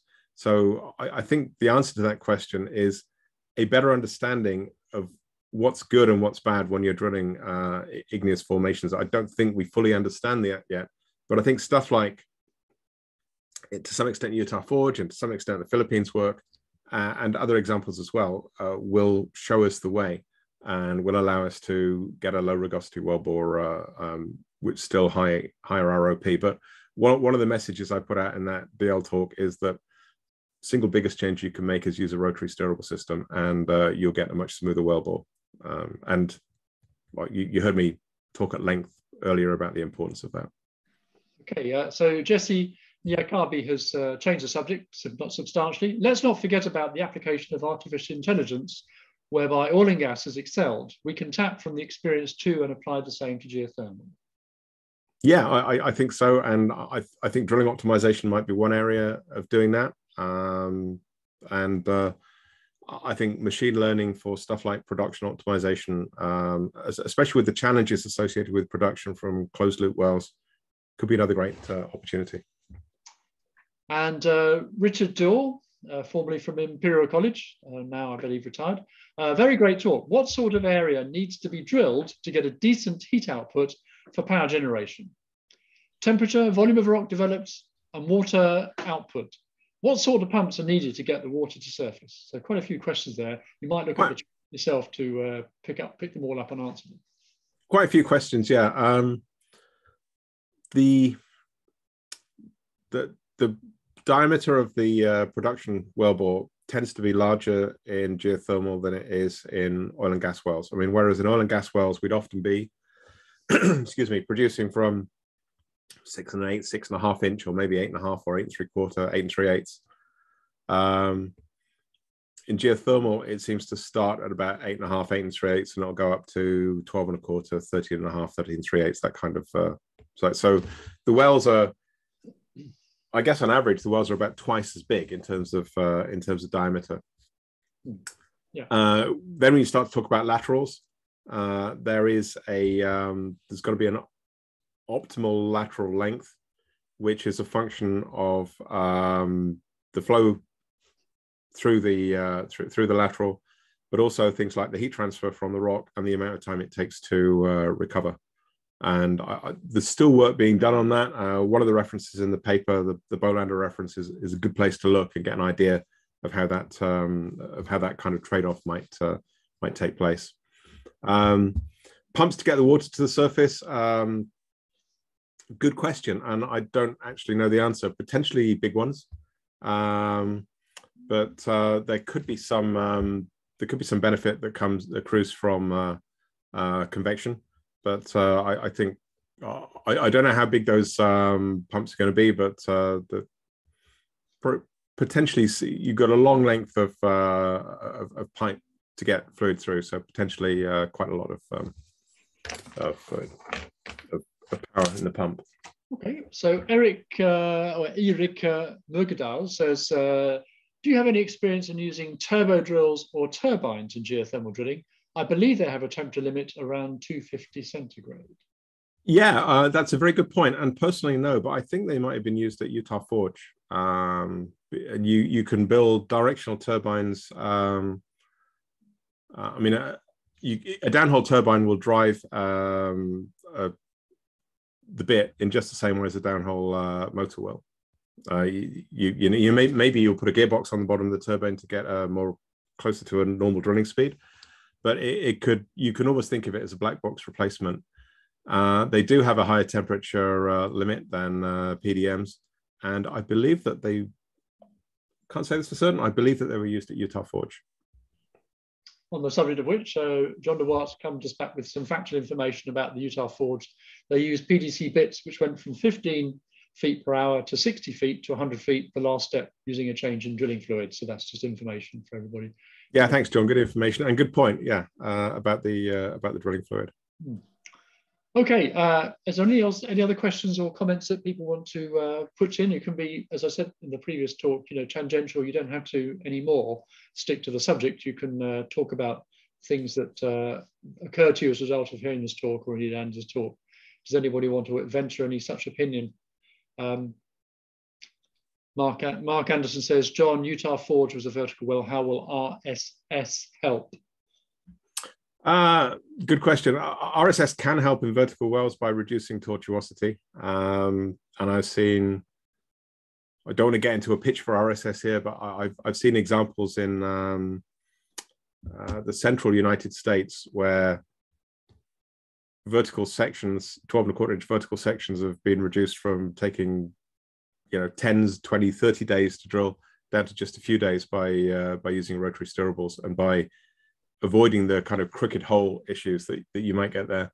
But I think RSS is going to be more important if, as I believe, we're likely to use to drill laterals.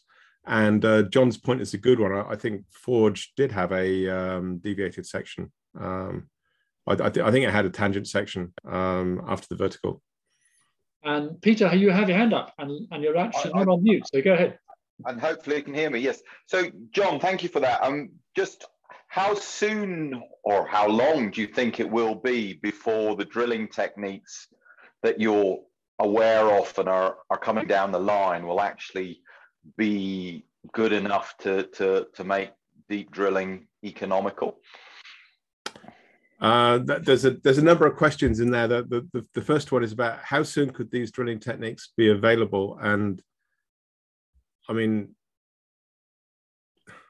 I don't want to be too commercial. Tim said earlier on that we have our own company that's developing some of these techniques, and we're hoping that we'll have something within 2 or 3 years. So it's in the, between now and the middle of the decade. So the technology availability could be fairly quick. The issue is that it's enabling technology, and so nobody's going to drill these wells until they're convinced that the technology exists to allow you to do it. So there's a bit of a chicken and egg situation there. But there appear to be plenty of people who are interested in high temperature drilling and measurement systems, and who are interested in drilling either directional or horizontal wells. I've talked to, you won't be surprised to talk to a lot of the companies who are looking at unconventional geothermal wells, and the message is, it's not exactly the same for everybody, but there's a very consistent thread that runs through it, which is, when this technology exists, we'll use it. But for enabling technology, the take-up time is, you're not going to see it used all over the world in the first year, but we would expect to see technology available to do some of this stuff within 2-3 years. John DeWalt?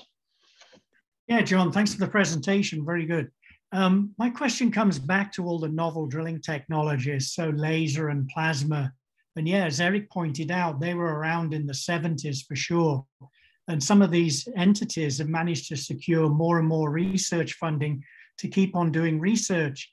But some of the ones I've looked at on a geothermal project, they didn't actually have an appreciation of the means to take the power to the bottom of the hole. They just imagined they would drill on coil or something like that. And then they didn't have an imagination of how they were going to circulate fluids to control the wellbore at the same time as drilling with those technologies. What are your thoughts about those technologies? Are they just going to be pie in the sky, or is one of them actually going to break through? My feeling, and I don't want to make a kind of too much of a personal journey through this, John, but I agree with a lot of what you said there. And I think these technologies have been around for a while. They are very cool and very exciting, and they are attracting a lot of funding. And what I'm going to say is a generalization. So it's not necessarily true of all of these sort of technologies before somebody jumps in and starts yelling at me. But there are cases where conveyance is going to be a challenge that hasn't really been addressed. There is one I've seen where they talk about, there's a little cutout in a schematic that says the high temperature electronics will go here. So somebody needs to develop that high temperature electronics. And in some cases, it's difficult to understand how the need to remove the rock from the well is consistent with the way that it's going to be drilled. For example, if you need a clear fluid, are you going to be able to use a clear fluid to lift the cuttings that inevitably will be produced and get them all the way up to surface? And so some of those challenges, I think, I'm sure those challenges are being thought about. I guess what I'm going to say is we haven't yet seen the evidence that those challenges are being addressed. And my concern for those technologies is that by the time they're ready for prime time, rotary drilling and PDC bits could be so good that we're not going to need them. Before I read Alfred's short note, I was actually, while you were talking, John, I was scrolling through my emails because I was shown a solution to the very problem that John DeVart just mentioned, which was to use mud. So mud motors generate the power, and of course they take away the cuttings, etc. But the particular application was interesting, although I don't have any knowledge about whether it would work or not, which was was how you use plasma drilling, which is then powered by the mud motors, to focus only on turning the granite beyond the rock bit into a sandstone-like substance, whilst at the same time not damaging the sides of the wellbore in the area. So you have to focus only on the area just in front of the well bit, just in front of the bit. You break that up into a rough rock, and then you crush it with the PDCs. But I just mentioned that there is such a thing, John DeWalt. That's a good point, and yeah, that's a very good point about if you assume that you need about the same amount of power to destroy the rock as you do with a conventional bit, then a mud motor is going to be capable of providing that. So you know, there's going to be efficiency and stuff like that, but in principle, at least, you're in the right order of magnitude for that to work. So that's a good point. Yeah. Okay, Alfred Ndorbili. Thank you, John. How has seismic data for oil exploration been helpful for geothermal exploration? You need to address that question to a reservoir engineer and not to me, because if I answered that question, there's a 50% chance I'd mislead you. But what I will say is I think that there's definitely going to be a place for both logging data and data which allows us to understand the nature of the subsurface. And you know, it might be that we're interested in different things. We might not be so interested in things like porosity or density, but we might be more interested in fractures. In fact, we could be very interested in the presence of fractures and faults and stuff like that for some of these systems. Fractures could be really helpful. Faults could scavenge, sort of steal all of our working fluid, for example. What concerns me a bit about, I mean, I think either in your presentation or Andy's, they're talking about the depth that some of these wells might have to be, 5 kilometers if you want to get regularly to the sort of 250 centigrade type solutions. Is that you might be drilling through formations that need to be cased off. And therefore, I'm just watching this well go down and down and down until you're back to the 3.5 inch. And that seems to be. I'm just here. It keeps bugging me to say, well, yes, once you get down there, it might be hot, dry rock, but you've got to go through potentially dangerous formations, shallow gas, etc. Yeah, you may do. I mean, hopefully, a lot of it will be fairly shallow. There'll be aquifers most places where you're drilling. You'll have to drill through those and case them, and then also insulate yourself from them, because they'll be delighted to take all the heat off you, right. And they could extract significant charge tax as you flow it through them. It may be that that we've learned how to drill for oil and gas in parts of the world where it's prevalent. We know how to find where the basins are, and that there are some countries have been sort of very blessed with those resources, and others not so much. Hot, dry rock is going to be present pretty much anywhere. It's just a question of how deep you go.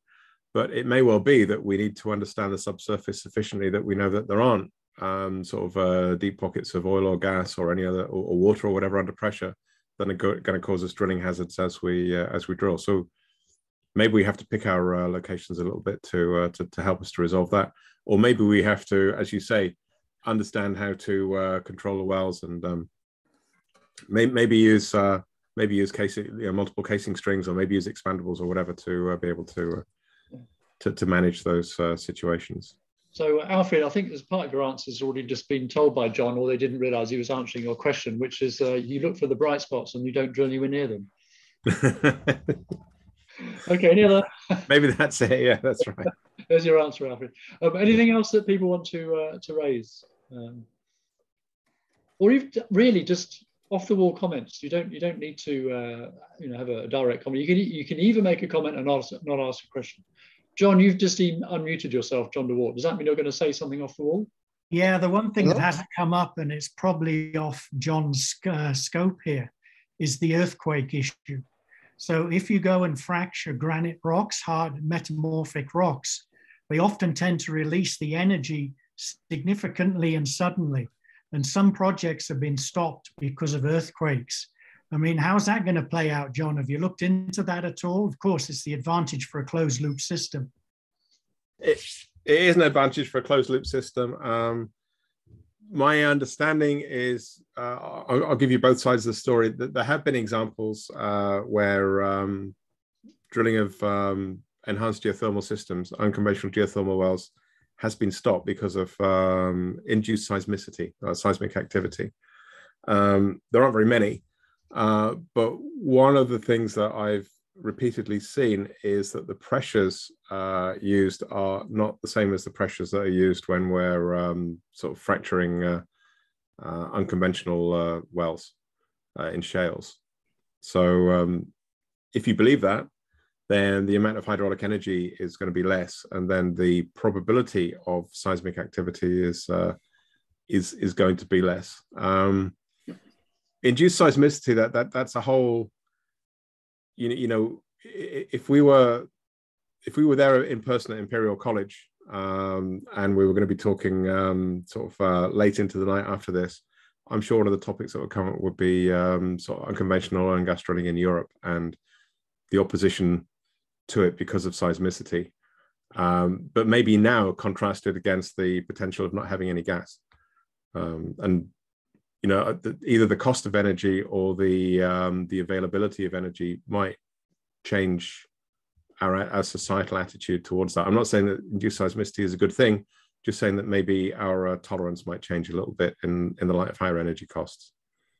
I think it already has, John, because if you look at the standards to which the Cornwall drilling, I think also a potential Devon drilling, in terms of induced seismicity, they were equivalent to what it is for quarry blasting in terms of the tolerable levels for seismicity and drilling. So you've got oil and gas wells, which have, you know, this ridiculous, I'm sorry, I didn't mean political, this very stringent requirement in the UK and in Europe.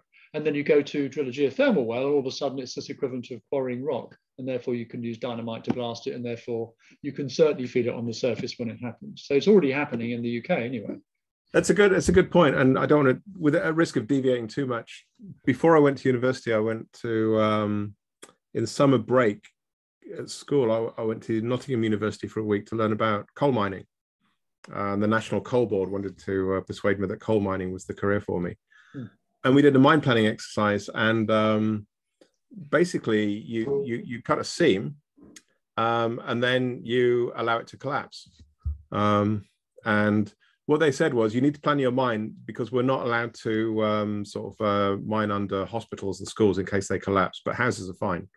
Yeah. So you've got an industry that's allowed to bring your house down, literally, compared with an industry that's not allowed to produce minor earthquakes. And yeah, and so there could be a realignment of our tolerance to seismicity. Yeah, I'm pretty sure there will be. Yeah. Okay. Anything else that comes up? Again, I like off the wall comments. Anything that you can think of that will inform the whole discussion, but provide a new perspective. Try and be creative and challenging.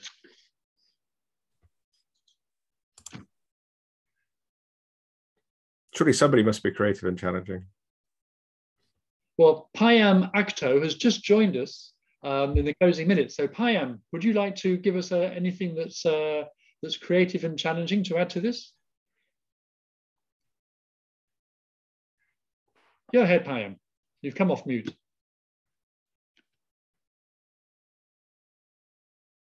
Maybe not. Okay.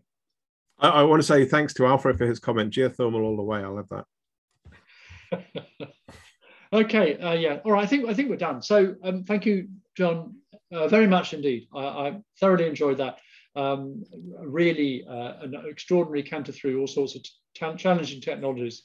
Well, best of luck with your own company, getting somewhere in the next 3 years, but also for all of us, I think that some of the things that insights you created will make us use geothermal in an economic way throughout the world. I wish you all good night.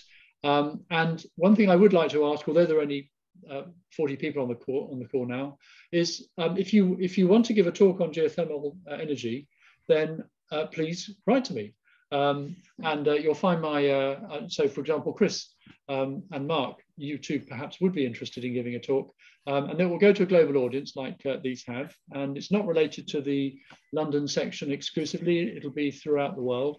And it'll be part of the Geothermal Technical Section, which I also host. So do write to me if you're interested. You'll find my email anywhere, really, certainly on all the invitations. And I look forward to talking to everybody else in March. And so good night. Thank you, John. Thank you all. Thank you.